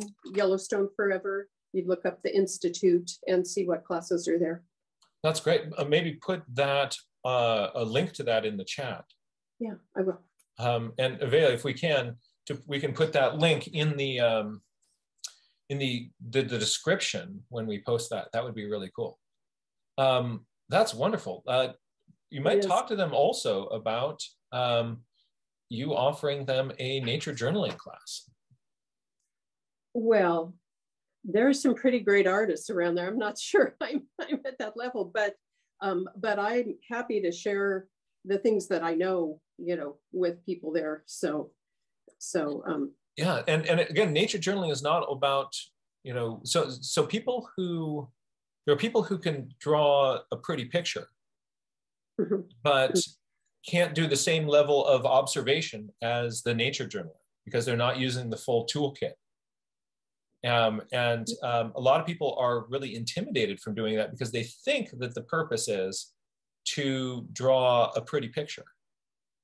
And so a nature journaling class that really kind of democratizes it and show that this is something that's accessible to everybody as a way of interacting with nature is a really, really powerful thing. So consider that. Okay, I will.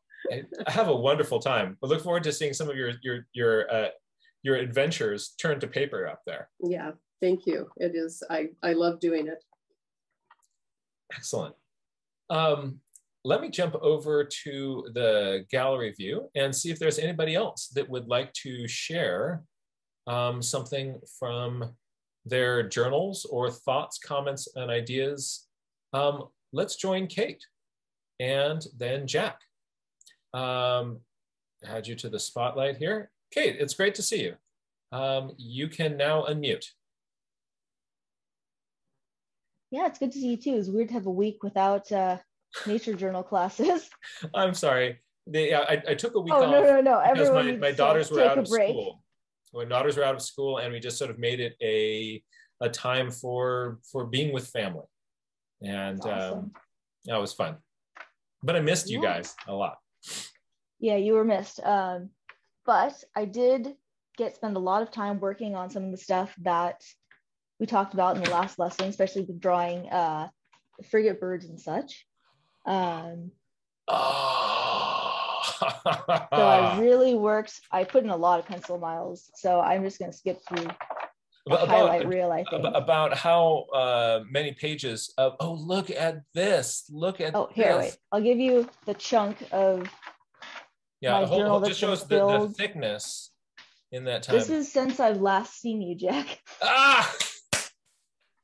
Oh, wow. That is really... Those pencil, it's amazing to see how those pencil miles really makes the difference, don't they? It really does. I mean, I kind of, when you said that, you know, someone could learn how to draw birds fairly well in about a year if you really worked at it, that's kind of been my motivation to really put in the hours. So I did that. Let's see. I've got a nice albatross here. Ooh. And that far wing doing all the cool foreshortening. Look at how those primaries are just foreshortened to a little dinky triangle out there. And I also love that eyebrow extension on that waved albatross. Yeah, well, I have a friend who they do a lot of work with the albatross on Kauai. And so I figured, you know, I should learn how to draw their albatrosses. Let's see, what else do I have? We have a heron rookery by my house. The spotted toadies have been everywhere. Look at the depth in that nest. Yeah, well, you know where that came from. This is really exciting. This is really fun. Yeah, let's see, what else do I have? Oh, I've got more cormorant, or sort of water birds of various species. Oh, yep. The texture on that double crested on the bottom, on the texture on that bill, I've seen that, and that's challenged to represent. And then you compare that with the texture in the feathers, that little suggestion of those shadows there. And so you've got a double crested pelagic and a Brant's there. Yep, I love that you just could tell exactly what they were. Well, the pelagic, the one on the right, let's hold that back up. You know, it's got much more of a snake neck look to it. So if you've drawn a whole bunch of double crested cormorants, you'll draw the pelagic wrong because it will feel like it is too skinny in the neck. But this is just how you see them, and that little hint of iridescence, the purples going into blue greens there. Oh, this is, you're really just accepting the challenges that nature gives you and diving in. There's more albatross and frigate birds. Oh, wow. Yeah. Oh. Let's see. Oh, I've got a black-crested night heron. Oh, sweet. And you're now kind of playing with different styles with a thick ink line. Yeah. Then I figured I'd try and learn how to draw some quadrupeds. So I started out trying to teach myself how to draw a bobcat. When you can kind of see the progression here. You know, I did the initial studies, I did some skull studies, and then they still look kind of funny. This actually took notes on one of your videos. It was 5 things you can do to become a better artist. And I did your other video on drawing weather phenomena, which was pretty neat. And then I went back to a video you did about different types of quadrupeds and how to draw their leg structures. This is such great practice. Sketches of my cat, who became less and less cooperative, and as that happened, they went from being nice pictures to a little bit more cartoonish. Yeah, but then I kind of helped with the bobcats and stuff. Let's see. And then towards the end, I started mixing up different types of cats and just trying to really get the shape and movement in there. Ooh, yeah. The bottom left, is that a caracal down there? Not a caracal, a ocelot. I think it's an ocelot. Yeah. Yeah. Yeah. There are some caracals in there though. Bobcats. Yeah. Oh, this is such, I mean, this is, folks, you're looking at just a great strategy for practice. Do this one, then do the next one, then do the next one, then do the next one. And so Kate's not worried about the masterpiece here. Kate's putting in a whole bunch of pencil miles under the belt. And that's how these drawings get better and better and better. It's by making, you got to put those marks down on paper. So watching a video doesn't do it. Well, but doing the pencil miles, and that's how your brain kind of wraps around this stuff. What I find is helpful is I'll watch a video on how to do something, and then immediately after I'll practice it and try to implement it. Because once, like, I've seen you do it, I've tried to do it while watching you do it, and then I go back and like go through the steps on my own. Here's some watercolor studies that I did. I was house sitting, they had a fish tank, but then I also turned on the webcams for the Monterey Bay Aquarium. They have a great one with spider crabs right now that's really fun to draw, because you've got this dark background with the white like whale or dolphin skeleton in the foreground and the sand, and they have these bright red crabs that move slowly enough and they're easy to draw. So I would check that out. That's cool. That's Monterey Bay Aquarium? Monterey Bay Aquarium. They've got some great webcams. I met a carnivorous plant breeder at the farmer's market, and I told him that he needed me to make botanical illustrations for stickers for him. So here's the sketches for those. Yes. What a great idea. Yeah. And then the barn swallows are back at the barn. So I was working on doing barn swallows in the field, and then working on drawing horses, but from drawing just like the leg position from looking at negative space. And then I ended up watching a movie with my sister that was with a zebra that wanted to be a racehorse. So I just sketched the whole way through with different horses and trying to figure out movement and structure without pausing it to look at it. I noticed I kind of fell back on some old habits of drawing there, so I really tried to fix that. So those were done without pausing it? Yeah. Whoa, you're also really kind of getting a sense for the gaits. That's really well. I know the gaits really well, because when you get to a certain level with riding, you want to know what the horse is doing with its feet at all times. So you're kind of like counting out what they're doing, especially between jumps. So regardless if you draw or not, you need to learn the gaits. And that works for drawing all quadrupeds in one stage or another. So then this was just from last night. I got on Instagram, just scrolled down and drew everything that popped up in my feed that was not someone else's artwork, but just like a photo. Bird studies, and I went back to the horses and thought, okay, I can really do horses well if I focus on those negative spaces, and that really created a more proportional look. So that's kind of a nice way to practice. You a pigeon for Ray Bonto? Yes, that's who I was thinking of when I drew that. So this is for you, Ray Bonto. Let's see.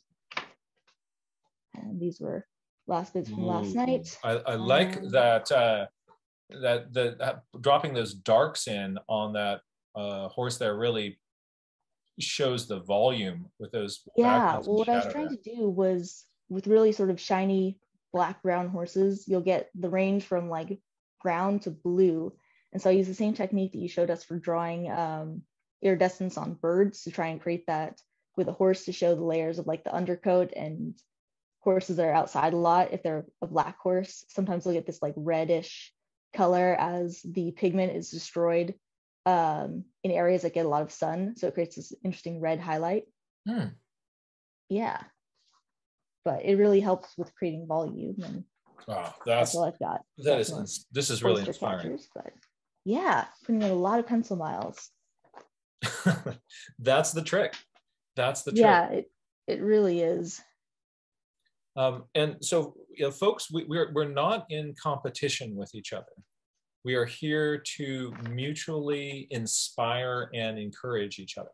So sometimes when you see somebody else who's like made like, a whole bunch of pencil miles, sometimes what you'll say to yourself like, oh, there's no way I could do that. And so you feel kind of deflated from it.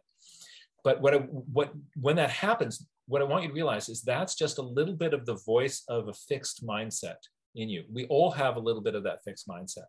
And so what you want to do is retrain that to instead of like, oh, that's just, oh, I couldn't do that, to like, ooh, that's inspiring. I can do that, right? And that this is what our little wad of electric meat is capable of when we keep tasking it and holding it up to the challenge. And we can do this with any skill. And that was really inspiring. Thank you so much for that, for sharing that. Yeah, thanks for having me. Absolutely. And so, only other thing to say about that is, if you can get to the point where you feel comfortable in that discomfort area, where you're not working on something that you're familiar with, but like that's why I did the bobcat, because I was like, I know that if I just tried to draw a bobcat, I don't know how they work. I know it would look pretty funky. And so finding that like growth area, because that'll come back and help you in anything else that you're going to do. Yeah, that's right. So Kate is deliberately looking for areas outside of her comfort zone. Yeah. Right. And actually there's research on neuroplasticity that, look, she's drawing right now. Yeah. I put stuff on the back of envelopes when I send people letters. So I figured I'd send my friends some oyster catchers. Your friends need oyster catchers. Of course, But the research on neuroplasticity shows that when we, the sweet spot to surf is just outside of your area of comfort. So you want to surf the wave that's just a little bit larger than the one that you feel comfortable with. And that's where you're going to learn. Much bigger than that, you're going to get crushed by the wave and freak out and not want to go out on the water again. But just you push yourself a little bit outside of that into that, right? And there's a risk there. There's a vulnerability, and you have to be open to that vulnerability instead of playfully or safely playing in the zone where I know I can do it. That's kind of with drawing people, because that's the really big wave. And I'll go and I'll work on that, because it's kind of flying blind into an area I'm not familiar with, and it'll beat you down so hard that like I need to take big breaks between like working on drawing people, because it's so kind of discouraging. Mm-hmm. So then you have to put them on a horse. Yeah, that usually makes it worse, but for some reason I pulled it off last night. So, and that was all about drawing that outside edge, which I have used with some success before with drawing like pictures from historical reenactments. I use the same techniques for capturing like bird silhouettes for like Revolutionary War soldiers, which was pretty funny, but it works remarkably well. So yeah. That's fun. Okay, thank you so much. Yeah, thank you.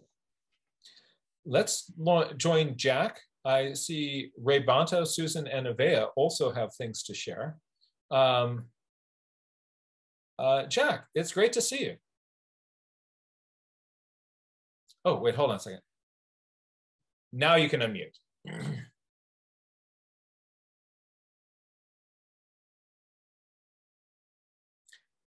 Hold on, let me try again.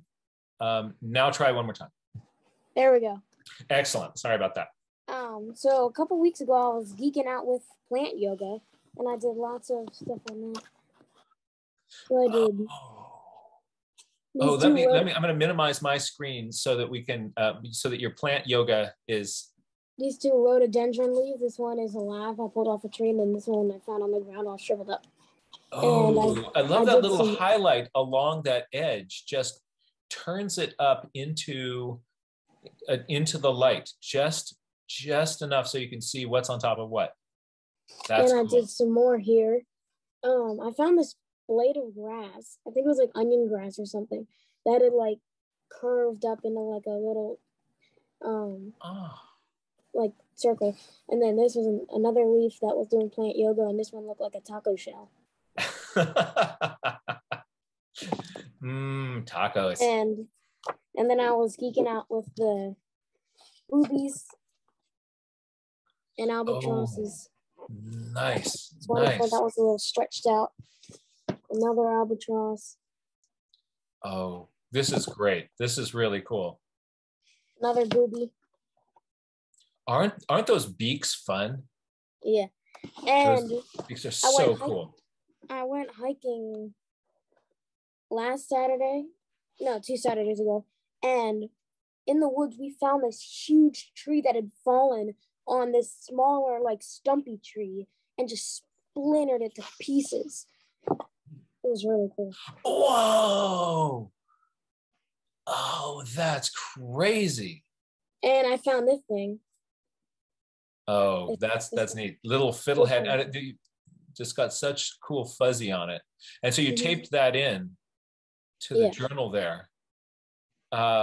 That's neat. And I see you've got you're counting, you're using words, you're using pictures to describe what you see, you're getting your metadata in there, you're asking questions, doing it reminds me of. This is like the full brain workout. That's really cool. Yeah, and this one's really cool. I picked a bleeding heart flower off of from our garden. And I had lots of observations on that one. Oh. It looks like there's nothing there, but for Easter I got this really cool pen that's filled with invisible ink. So I did all my observations. Oh. The glare. It's a glare. There's a glare. Yep, this is so Da Vinci Code. That's really, really neat. Yeah, and I had a little hooded merganser. Did that show up in one of your local ponds? No, this was from a book during when my mom was reading to us. That's fine. Yeah, 2 days in a row this happened. So I got up early and I was outside journaling up in our treehouse in the crow's nest up high. And I'm sitting with my back to the crow's nest. So like the top of the roof of the playset is right here. Yeah. A little farther up than that. And I'm just journaling and I hear this scratching of wood. And I look up and there's a mockingbird right in front of me. Like I could have stood up and petted it. Whoa. Pet it. Yeah. It was so cool. And that happened 2 days in a row. It was awesome. He was only there for like 5 seconds, but his eyes were like golden brown and you could see every detail about him. And the second time I was like, hey, buddy. And he just looked at me and then flew away. Wow. That is, it's neat. Sometimes like you spend all this time trying to get close to nature, but if you hold still, it will come to you. Mm-hmm. Oh, that's really fun. And I've had a lot of bird firsts too lately. For the first time in my life, I saw a brown thrasher a couple days ago hopping around our yard. Aren't those bills crazy? Yeah. They've got long tails too. And for the first time in my life, a couple weeks ago at the golf course by a pond, I saw a killdeer. And yesterday when we were golfing by that same pond, I saw 2 canvasbacks. Oh, that's great. You've really got your eyes open for all those birds around you. And, you're going to be making more and more and more discoveries. Jack, that is so exciting. And your approach to journaling, the way you're using, I wonders, it reminds me of words, pictures, and numbers, integrating those all together on the page. That's exactly how we train our brains as a naturalist. That's fantastic. I'm really, really proud of you and the work that you're doing. Thank you. Could we see that page with the black light one more time? That's such a cool idea. I had to cover this up because I wrote use a black light to see the observations. Ah, look at this. Oh, that's really neat.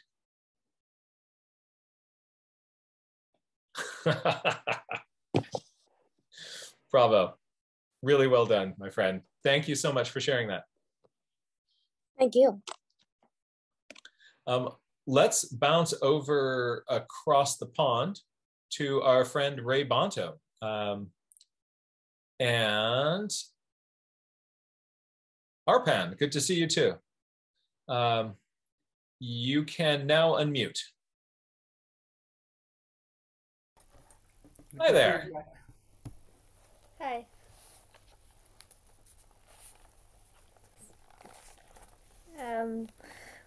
As usual, I went a little ahead. I would expect nothing less from you. That's great. I like the texture you're getting in the trees there. I like that sort of, you get the feeling of the horizontal masses of branches in a conifer. Yeah.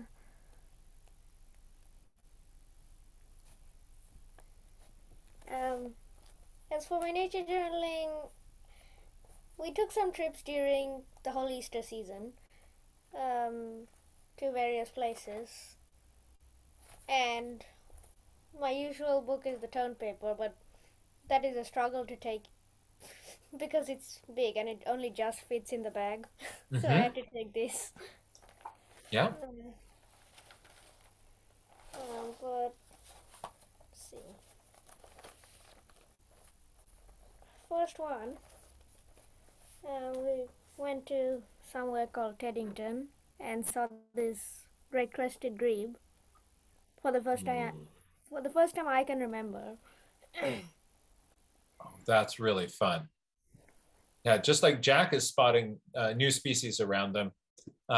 It's really cool when you go someplace new like that. There'll be all these different little beasties that you're that pop up and play with you. That's really cool. Thank you. And on the way back, it was so surprising. We saw a swan nest. Well, we had seen that for a few days, but the swan had wandered away instead of sitting inside it.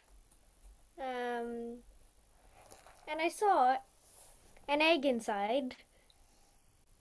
Oh, really? Inside the... Yep. Oh, there's several eggs. Yeah, when the swan came back to sit on it, it started shuffling around, and I realized how well they were camouflaged. Wow. Oh, this is really cool. And then on the river, there was a fish. Aww, it's being coy with you. Oh, and you've got good measurements in there as well. So you're counting things. This is, oh, wait, is that 2.5 feet long? Yes. Wait a minute. Are you using the imperial system? Sometimes. Sometimes. We got to get you some decimeters. Yeah. I use decimeters. So I would say don't make a habit of the imperial system. I'm really delighted that you're taking measurements. But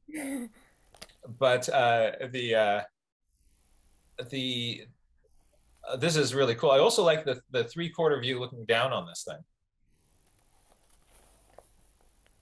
That was the only way we could see it. Yeah, just draw what you see. And is that life-size egg? Yes. Approximate size of the egg. That's really cool. That's cool. I also like that, just that little hint of a shadow on the underside of it. Really kind of gives us just a sense of its volume really fast on the underside of the egg there. Yeah, this was sketched from a low bridge, and we looked on the other side, and we saw a Canada goose nest Oh, that had interesting. like 6 or 7 eggs. Oh, wow. It was shocking. Oh, and there it is turning its eggs. Yeah, Hmm. that's a life size. Much Yeah, they smaller. have to keep rolling those eggs around, otherwise they don't hatch. That's Oh cool. So yeah. it's Is this something and to so do with the temperature? Canada goose has more of a cream colored egg. Yeah. That's interesting. And I wonder why. I wonder why. Do you think of the goose and the swan sort of similar habitat? I wonder why the difference in the color. Oh, this is the swan that is this the was it a mute swan that laid the eggs there? No, not the same one. Yes, it's a Right. mute one. All right. That's a cool structure on its bill. Nice negative shape under its head too. Yeah. The Oh, next and day there's we the saw grebe. a grebe nest, Oh, whoa. but it was sitting. So we couldn't see any eggs. Yeah, they make a floating nest, don't they? Yeah. That's cool. That's really interesting. Ooh, I have grebe envy. This is a neat species. Yeah, quite. And some. Is this the Egyptian? Yeah, the next day, after the day after that, we went to Richmond Park, and like 500 meters away from the water, there was an Egyptian goose in the grass. Mm-hmm. Um, Nice proportion and shapes on the bill. Oh, and what nice. surprised me was that they ate grass. Mm-hmm. I've And seen so, Brant and Canada goose out on lawns, just going nom nom nom nom nom nom, eating grasses. yeah, I saw Canada goose doing that too. Mhm. Um, then, where did it go?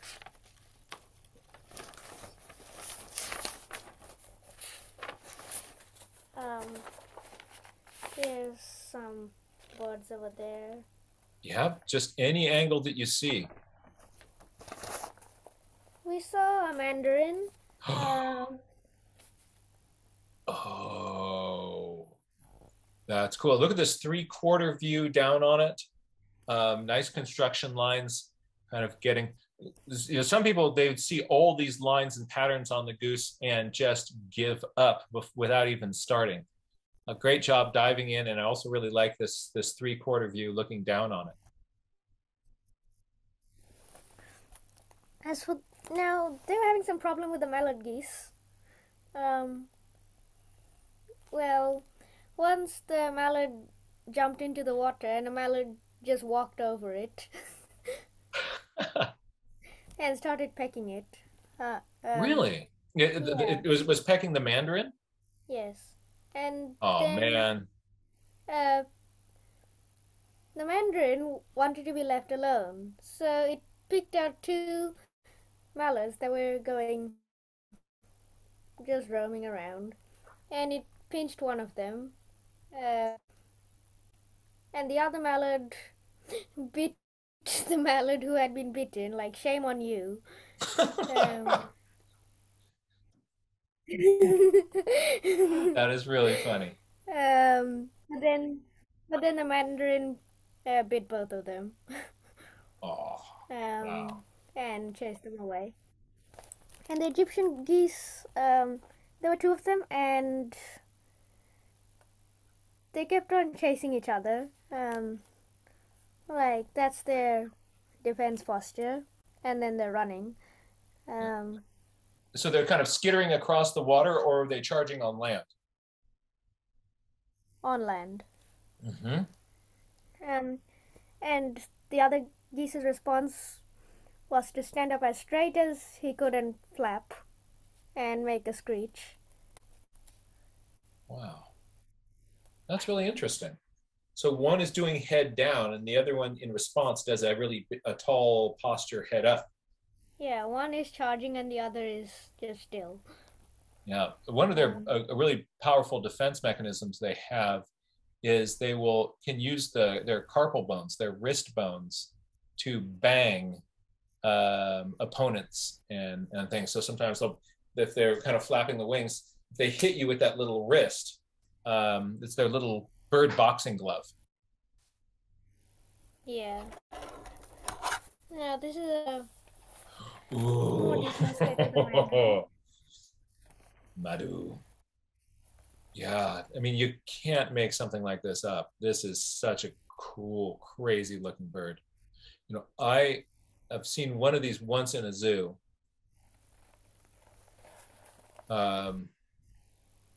Wow, that is such a fun bird.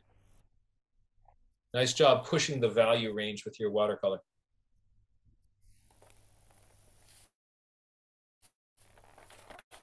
quite fun. Yeah, and folks, notice What we're doing is displacing. Yeah, and folks, notice the position of the legs on this. Notice that the standing position, the bird is fairly horizontal, the sort of the oval of the body, and then hold it a little bit higher, and notice where the legs come out on that body. So this is what is this arrangement is typical of the dabbling ducks. So the dabbling ducks are the ones that can kind of go around in the water, and they'll tip up. So their little tail will go up in the air when they're kind of getting things underneath them. And they'll put their head down deeper in the water, and their little feet will paddle around.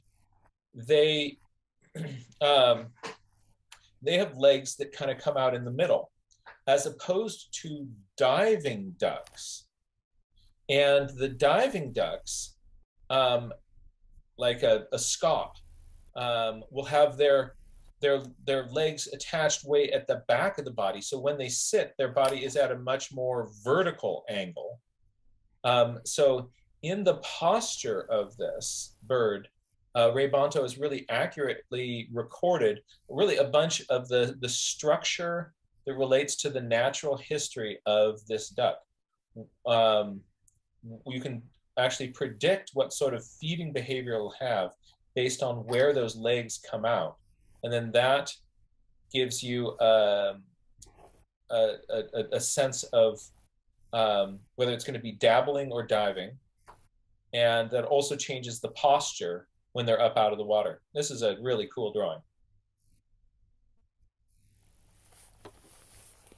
Yeah, I didn't get to sketch it, but there were some pink-footed geese over there, and one of them went very close to me, and it was clear it wanted to get my sketchbook like the geese did last year. Wow. So I kept.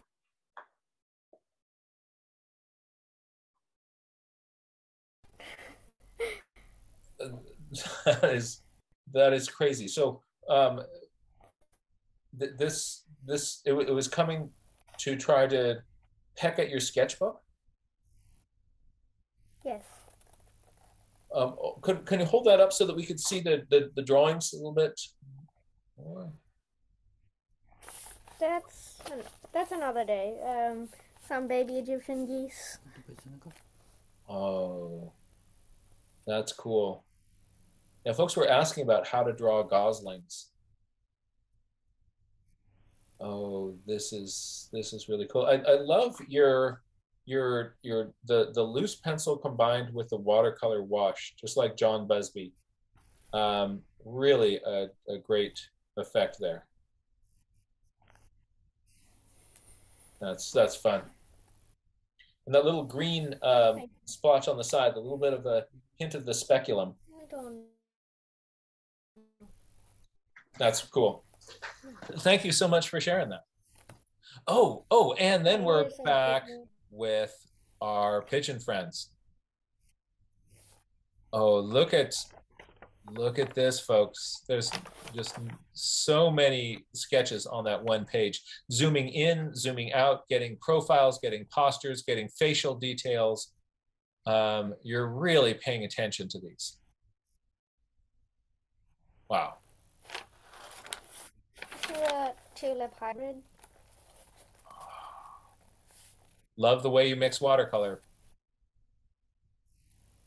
Yeah, what does those vibrant colors in the foreground, paler in the back, really, that's something that visually gives us a sense of depth on this. Folks, also notice the petal on the far left-hand side, how that is foreshortened because it's just sort of edge on towards you. In order to get details like that in your sketch, you really have to believe the bird believe the flower in front of you and just pay attention to the shape of what is that petal doing right now from this angle. A great way to see that is to close one eye when you're looking at the flower, because then you don't have the problem of looking at that flower from two slightly different angles through your two different eyes. Very cool. Very cool. Love the angles on these. Yeah. Ray Bonto, that's great. Arpan, have you been doing some sketching as well? Yeah, a little bit. Yeah. So these are some casual designs I was working on. So just to make a sketchbook for myself. So that was with the brush. That's really lovely.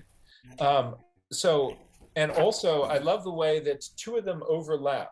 Just visually, it makes that page much more interesting. So if you are doing a bunch of little landscapito sketches in a place and you overlap a couple of them, some things are overlapping, some things are not, that visually will make the arrangement on the page much more interesting. That's cool.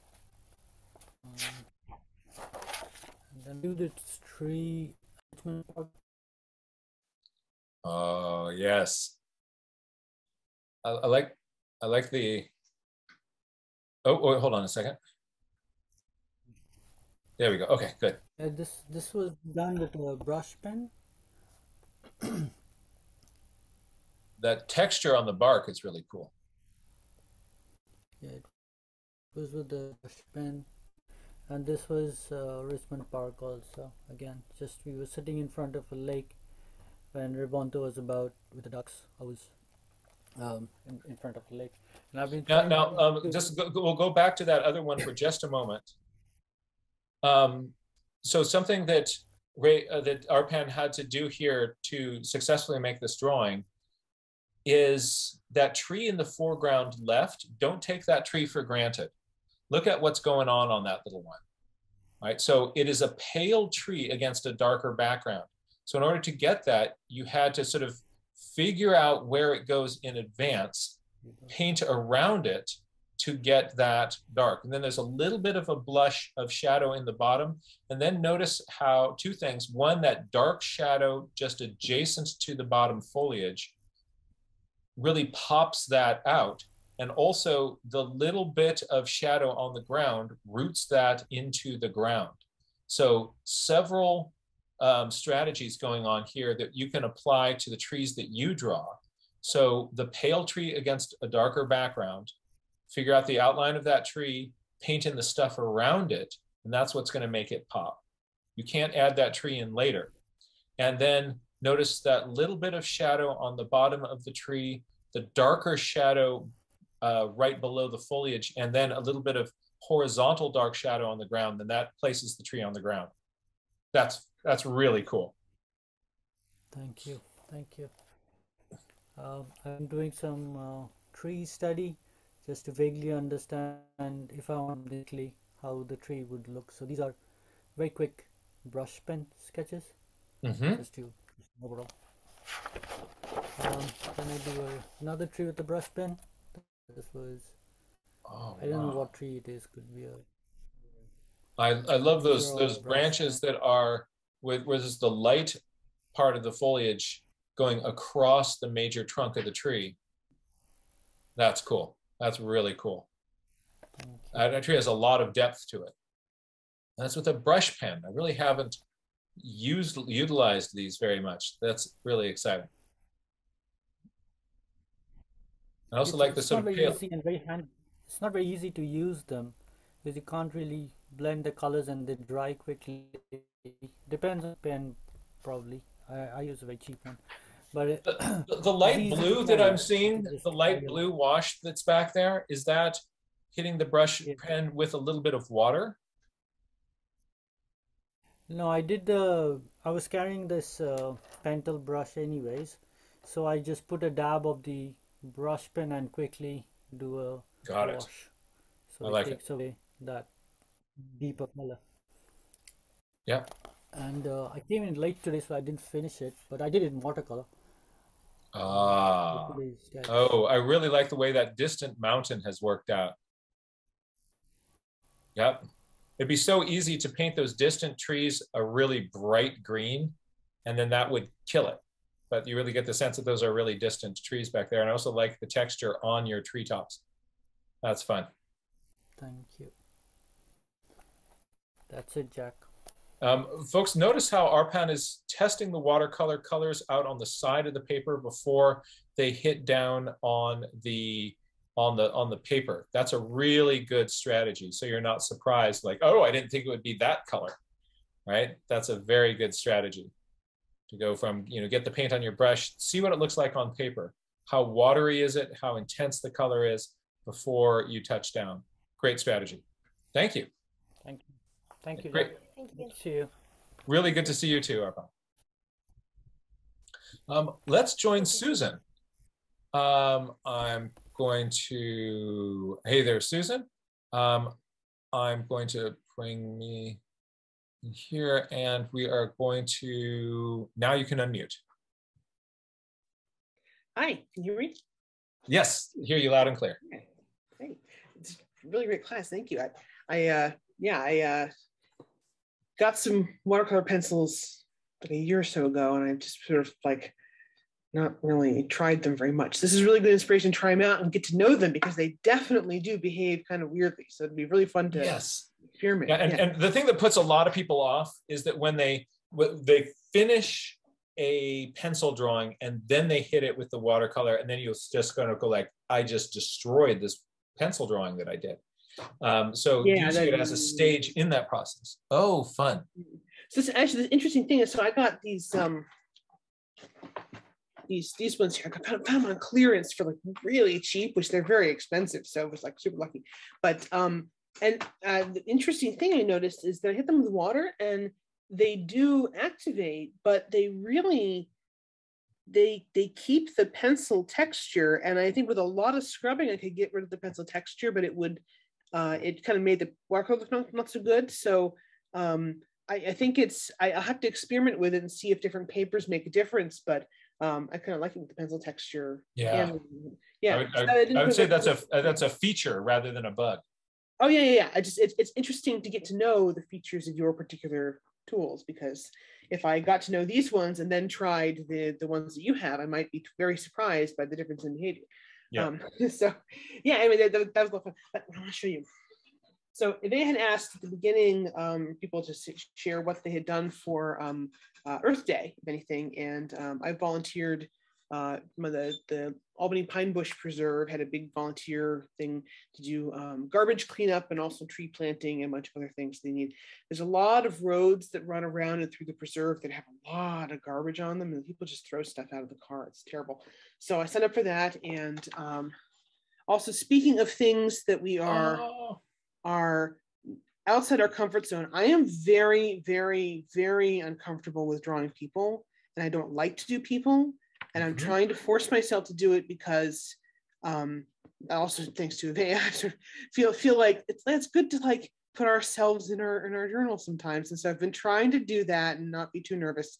And I did have a photo to work from. So, and I also sort of said like, well, if I make it really cartoony, then, I won't have to worry about it. So that was fun. Yeah. And then also taking more inspiration from Avea to show like, what's the actual garbage that we found, of which this is a selection of things that we found. And yeah, it was really, really a lot of gross stuff in there. So I'm really glad we got rid of it. And there were a bunch of teams in different areas working on that. So that was good. Oh, that's really cool.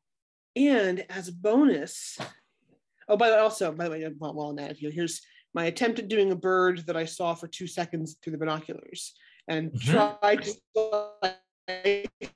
implement all the things I've been learning in these bird drawing classes we've been doing. So it's right. It's very kind of, looks very goldfinchy. Wow. Well, the thing is, I can't say that I would have recognized a goldfinch if it didn't have breeding, because I definitely would recognize it if it had the bright yellow, but what I saw, it was not bright yellow at all. And I'm not at all sure that I got the colors right. And I think it may have been a ruby-crowned kinglet. Oh, yep. That also has those really bold wing bars. Yeah, and which was also greenish. A little bit later on that same trail, I actually did see one up close, and it like flipped the little ruby crown up. So I was like, oh, yep, okay, it's tiny and has a ruby crown. It's a woodpecker, so it's got to be that. Was your bird very hyperactive in a tree? Yes, there was a big old tree, big old vine going up the tree, and the bird was like, whoop, whoop, whoop, whoop, up down the vine. That sounds very kinglet. That sounds very. They cannot sit still. Yeah, I was through binoculars, and it's really hard to judge the size I'm finding through binoculars. So I think I was convinced myself that it was bigger than that. So I wasn't. But I mean, yeah. But you're the third person to independently suggest that kinglet sounds like a good possibility. So I'm gonna, which I did actually I noted later that I had seen a kinglet and that it looked similar to that. So I don't know. That's cool. Yeah. That's fun. So, that's really fun. Here's the thing. So while I was doing the garbage cleanup, right, got a tip off about the following. Page here. All about this nice tree. It has. Oh my goodness. So apparently, well, not apparently, there was a nest of great horned owls that's right near the trail on this one part of the preserve. And there's 2 chicks, and they've been hanging out in there. So the thing is the reason that people were talking about it, the woman who works at the Pine Bush was explaining that there had been some days where there had been like 10 people out there with cameras, all standing around making the birds very nervous. And some people were like hooting at them and stuff and trying to get them to come out. And then, so I said, like, should I just not even go over there? And she says, well, like if there's just like 1 or 2 people for a short time, it's probably okay. So I went to go see, and I said, okay, if there's a crowd, I'll just leave, because it's fun to see birds, but I'm not gonna. But it turns out I got to where I was looking around for where she said they were, and I saw 1 person watching. So I sort of quietly sidled up and sort of looked in the direction that person was looking, and then they were there, and they seemed to be perfectly content. So I got to stand there, and there weren't too many. There was only that one guy, and when he left. So so I got to watch these 2 great horned owls. I think the parents couldn't see them. I don't know where they were. But the 2 chicks are really big. I mean, and they've got like real feathers. So I think they were up on a branch. The nest is down here. And the 2 chicks were hanging out. They never left the branches that they were on, but they moved back and forth on the branches. And they're just looking around at everything. They were looking at me. There were a bunch of kids rode by on bikes on the trail down below. And they turned their heads looking at them. So so I just really got to like watch through some binoculars and see what they're doing, trying to get the posture, big fluffy feet. Yep. It was really interesting because a lot of other birds obviously of course have very naked feet, but these when this one like lifted its foot up to try and preen, I swear it was like a cat's paw. Yeah, just super fluffy. It was just a paw, yeah. Yeah. So, and the little nubbins there, just when the wind blew, the little nuggets of feather for the big air quotes horns. And something that's neat about these is that with that little fluffy foot, they sometimes will hold 3 toes forward. More typically, they hold 2 toes forward. So they didn't get the memo that all the owls are supposed to have 2 toes forward. But sometimes, you'll see a regular perching bird perching with 2 toes forward and 2 toes back, even though it's supposed to have 3 toes forward. And sometimes you'll see an owl and it'll be sitting there with 3 toes forward and 1 toe back, even though it's supposed to do it the other way. It's like I could hold a pencil like this, but I could also hold it like this, and sometimes I prefer that. That's right. That's cool. And so I'll pay attention to that in future. The rule of thumb is that they can do whatever they want to do with their foot. I was talking to some people, you're saying like the birds don't read the field guides. That's right. That's right. You know, so I feel guys keep saying, oh, nuthatches, they go down the tree. Well, no, I've been watching them and they go up the tree too. So Yeah. Yeah, they always go down the tree except when they don't. Right. So there's a few more drawings. Oh, and look at these little angles on the faces. Yeah. I love how you handled this. 20 loud kids on bikes rode by because they're right by the trail. And so the one owl on the left was just like, he never moved. Well, I say he, but his head went, you know, the full 360 just about. That's cool. Doing that. Yeah. So that was really fun. Hopefully I'll go back and see them some more. Yeah, and also some turkey vultures, you know, were flying overhead. So I was trying to get the silhouette because I really like turkey vultures, but they have a very distinctive silhouette, and I'm not really sure that I got it, but let's see. But yes, that was. And I love again that how you're showing like all these little variations in the head position, and then that big fold tilt the other way, and you're just showing that there is this. You know, a little indication of where the wing was relative to that. You didn't have to redraw the whole bird each time. Let's actually just see that page one more time. I'll minimize my page. Just look at this. Imagine yourself in front of the owl. It's moving its head around, and you're following. You're not have to draw the owl again and again and again, or wait for it to come back to that other position. But if you get just this little hint of what are the angles on that facial disc from this angle? What about that angle? Oh, now it's a little bit different. Draw that too. So many people would try to draw one view, one angle, instead of flowing with the bird. So very good, except you just got to accept what the owl gives you and move on, and then accept what the owl gives you and move on. That's great. Well, I've been really enjoying these bird drawing classes on Mondays too, but the trouble is I still have the issue that I take good notes and I learn all these things about field drawing and all these things, and then I see a cool bird and I just panic and just lose my mind and then just revert to whatever I happen to be doing. So more practice, I think, including more practice just drawing critters when they're out there doing their thing. I find it a lot easier to draw plants out in the wild because they will usually hold still for you. So yeah, but I'm having a lot of fun with that. And if you find that like you take a class and then later on it's hard to apply it, I really recommend the Ebbinghaus approach to reviewing notes. So Ebbinghaus was this researcher who looked at memory and how much we hold in memory, and found that when we learn something, the amount of information in our brain very, very quickly degrades and decays. And I mean, within minutes of having learned something, right? And so what Ebbinghaus did is sort of came up with a strategy for timed reviews of things. So for instance, you heard Kate saying earlier that, okay, I'm going to watch the video and I'm drawing it while that's going on. And then the video ends and now I'm going to draw it again all on my own, right?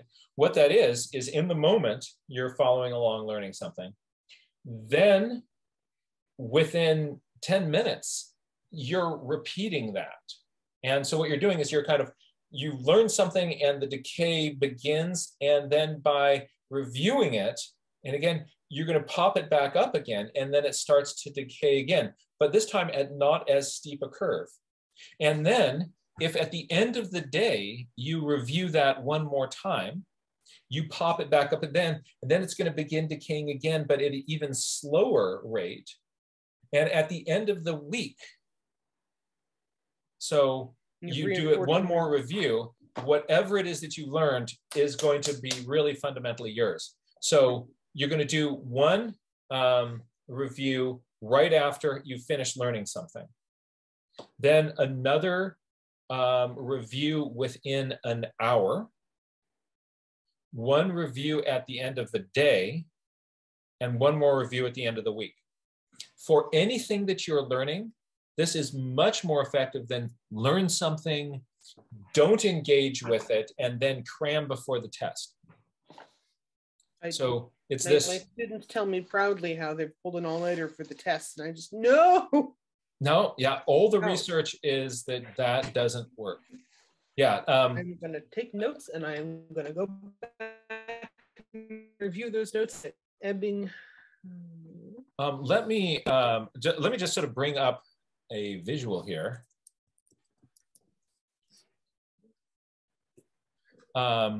And I have now got myself a little Google search here, and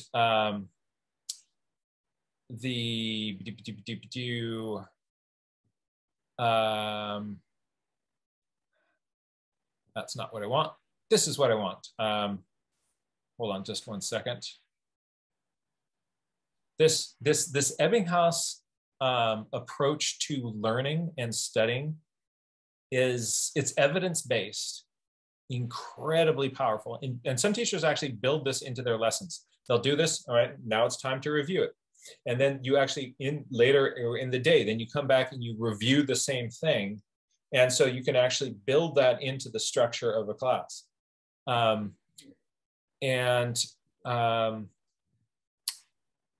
Let's see, so I'm now going to share the screen, this one here. And yeah, here's these Ebbinghaus curves. Hey, there's Ebbinghaus. Hi, I'm Ebbinghaus. And what it does,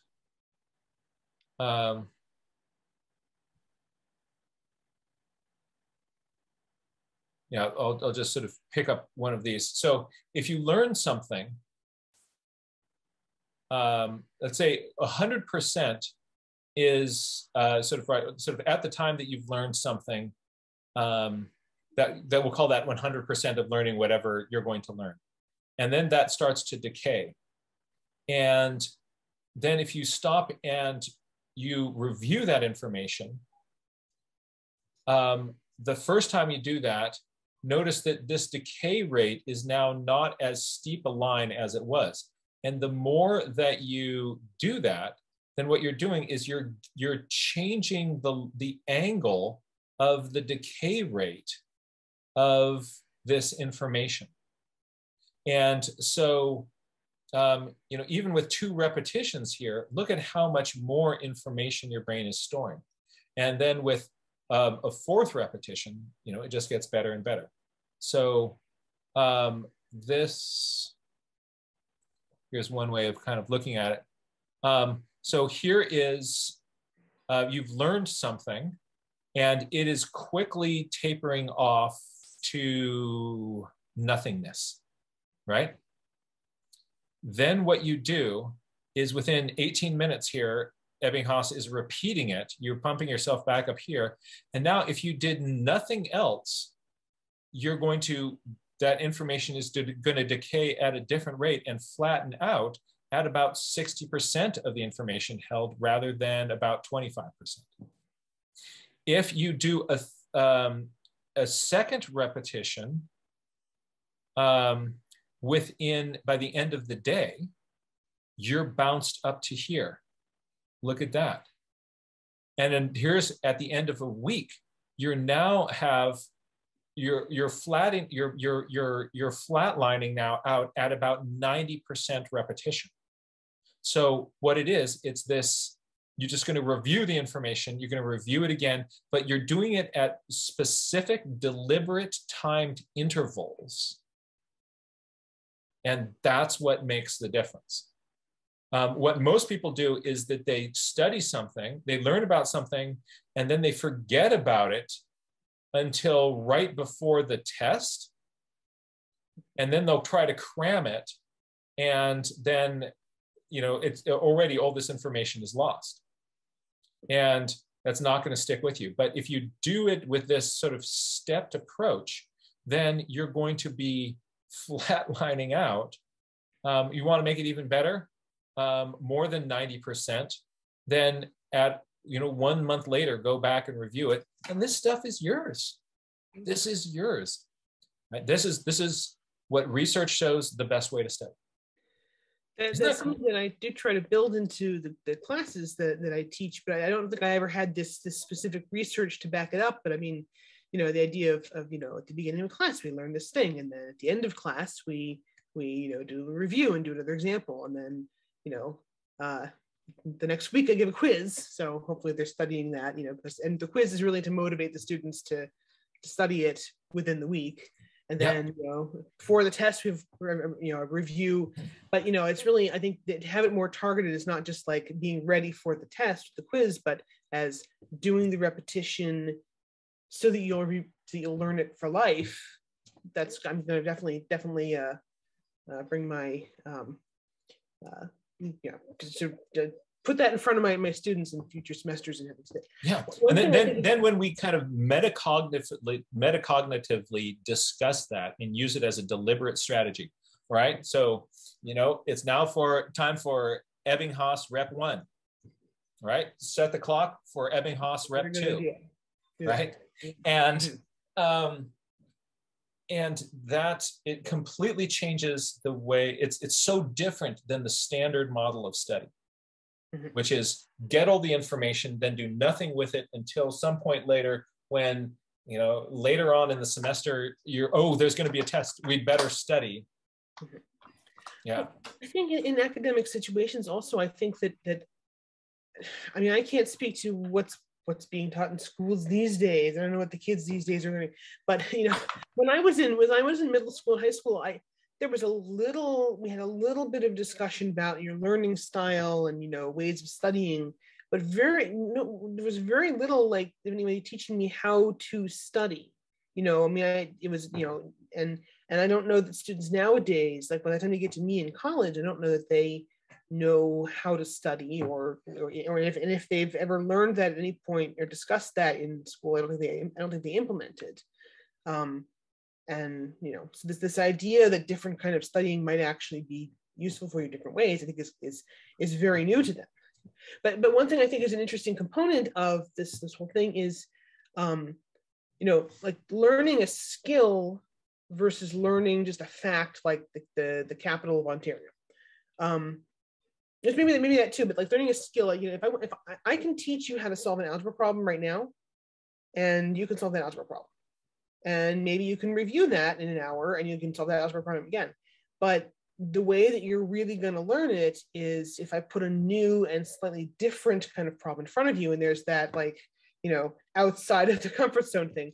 And then you have to figure out how to adapt those techniques and that logic to apply to the new situation.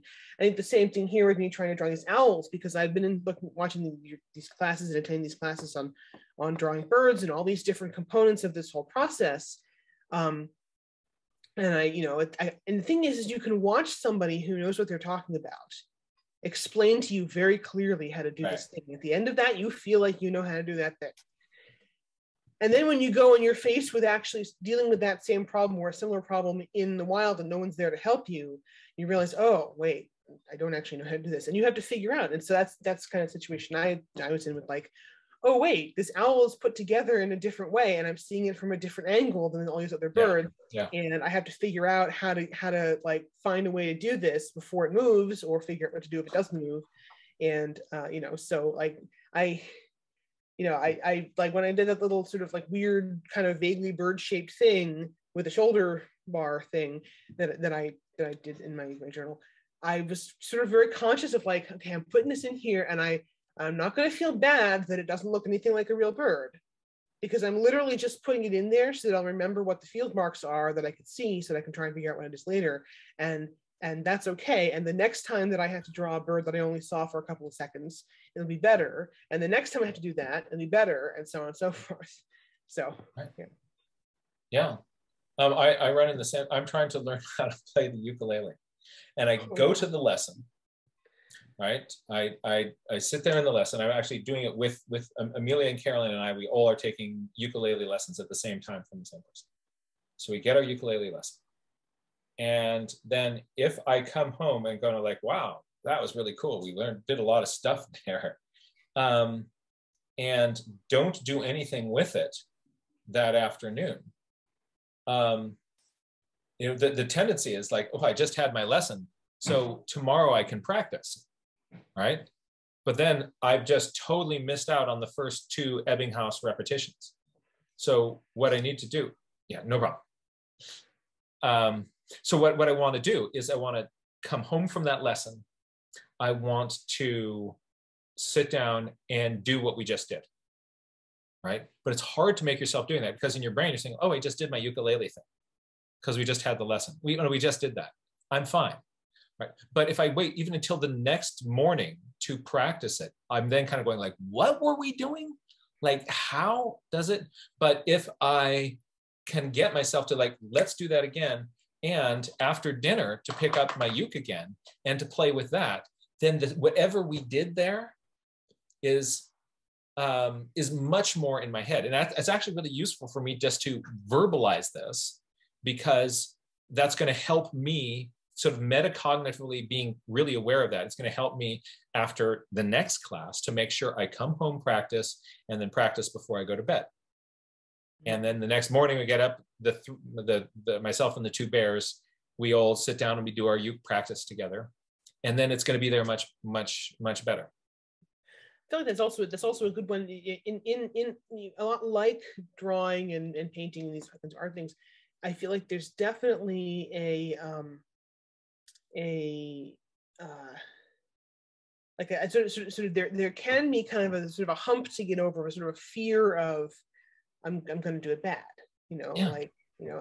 and like you're doing your ukulele in front of your family. What if you play it badly, So you have to just like decide, no, they're practicing too, and the only way that I'm going to be able to play well is to play badly first. And and I think the same thing, like it's not going to explode if you play it badly. That's right. And neither is your paper going to explode if you draw a picture that isn't quite up to, Leonardo da Vinci standards or something, So yeah, and thing one and thing two are they're both much better than I am at playing the ukulele. So, and so sometimes that's really frustrating, and sometimes it's relieving. But you're better than you were last week, though. I'm better than I was last week. We're trying to do this as a trio, to play Obla Di, Obla Da by the Beatles. And last week, I could get through the first phrase, but when you hit Obla Di, I collapsed. But today, I got all the way through that. And then I was having trouble with when you get to the in a couple of years, they had that part, right? Then that was my new struggle point. And so I'm going to, after our call here, I'm going to have a little bit of lunch. I'm going to play it again and work on the things that I was working on. And it's building. It's building. So I need to put in finger picking miles, like Kate's putting in her pencil miles. And that's how we build any skill. Oh, Ole, let's check out these. Let's hold on, check this out. Oh, yes. And that's on the envelope. Oh, wait, hold on. It is, yes. It's not my best envelope drawing. A little out of practice, but also doing wings that are foreshortened at certain angles is always tricky. So, yep. Oh, the body sort of is rotated differently on each one because of the way the wings are held too. Wow. And also compositionally, it's really cool. So you're dealing within this cropped format of the back of the envelope. And I've loved this as a medium because I was in a long distance relationship for a long time, and every week I would send a letter with a painting on the back. And at that point, I wasn't really doing any other art, and that's kind of what kept me doing art all through college. When I didn't really have time for it, that was like the one thing I prioritized to do it for. So, yeah. That's cool. That's really, really fun. Oh, that's inspiring. You have to work things into your schedule or it doesn't happen, and like set aside time for it. Can I admit something? Speaking of that, here this is the first half of this is what you guys have been seeing starting in like February. You saw this in February. this is my nature journal prior to that. Just to show. Yeah. Because I would go out and I would take lots of photos, and I would come home and I would take some notes, and then I'd put them in, and then I'm gonna do the drawings and things. And it was a great plan, except that then I'd get behind, and then I'd get more behind. And then I would feel like, well, now I can't go take it out on the trail because I need to have space for all the stuff that I haven't put in the journal yet. And so it was just getting behind. So finally, I basically said this year, okay, I'm gonna leave some spaces just in case. And I'm just gonna go, and I'm gonna go outside, and it's cold out, but I'm gonna find the first thing that's interesting. I'm gonna go and I'm gonna paint it. Because if I don't put something in the journal, then it won't happen. So I've been really trying to just build a practice of it goes in here when I'm outside looking at something. And if it doesn't, then I don't worry about it. I'll go out next time. And it doesn't matter if I'm in a great position to make a beautiful piece of art, or if I just had some pencils and I'm trying to sketch something as quickly as possible, it's going to go in the journal when I'm out there, or it's not going to happen. So yeah. And I've done pretty well. I've got this much of actual stuff I've been doing. So it's so hard to make the judgment call of if to bring the camera or to leave the camera, because I'll bring both the camera and the journaling supplies, and I notice I don't pick up the journaling supplies. I keep the camera out the entire time. So I'm gonna try and get better at that. I got a journal that will fit in my bag a bit better, and this one this summer I'm just quite gonna broken habit of try and fill it. the camera yet, because I've been doing a couple things that I have been doing from a photo that I've taken, but having done a lot live when I'm there has given me more motivation to then put something, than to continue into, because I do like sometimes I want to draw a beautiful butterfly, and I'm sorry, these guys are the size of my thumbnail, and I can't get close enough to look at them that closely on there. So this was actually out. Actually, this was sitting in the car because it started to rain. And this was actually out on the trail, but then I filled in the actual butterfly from the photo later on, because these they're like this big and they're so tiny and cute, and they come out in April, and they're one of the first butterflies that didn't overwinter as an adult, and they're amazing. And I love them because they look like just these little tiny brown things, and they're not even noticeable or interesting. But then when you get really close to them, they're so intricate. And although you can't see the picture, they got hairy eyeballs. So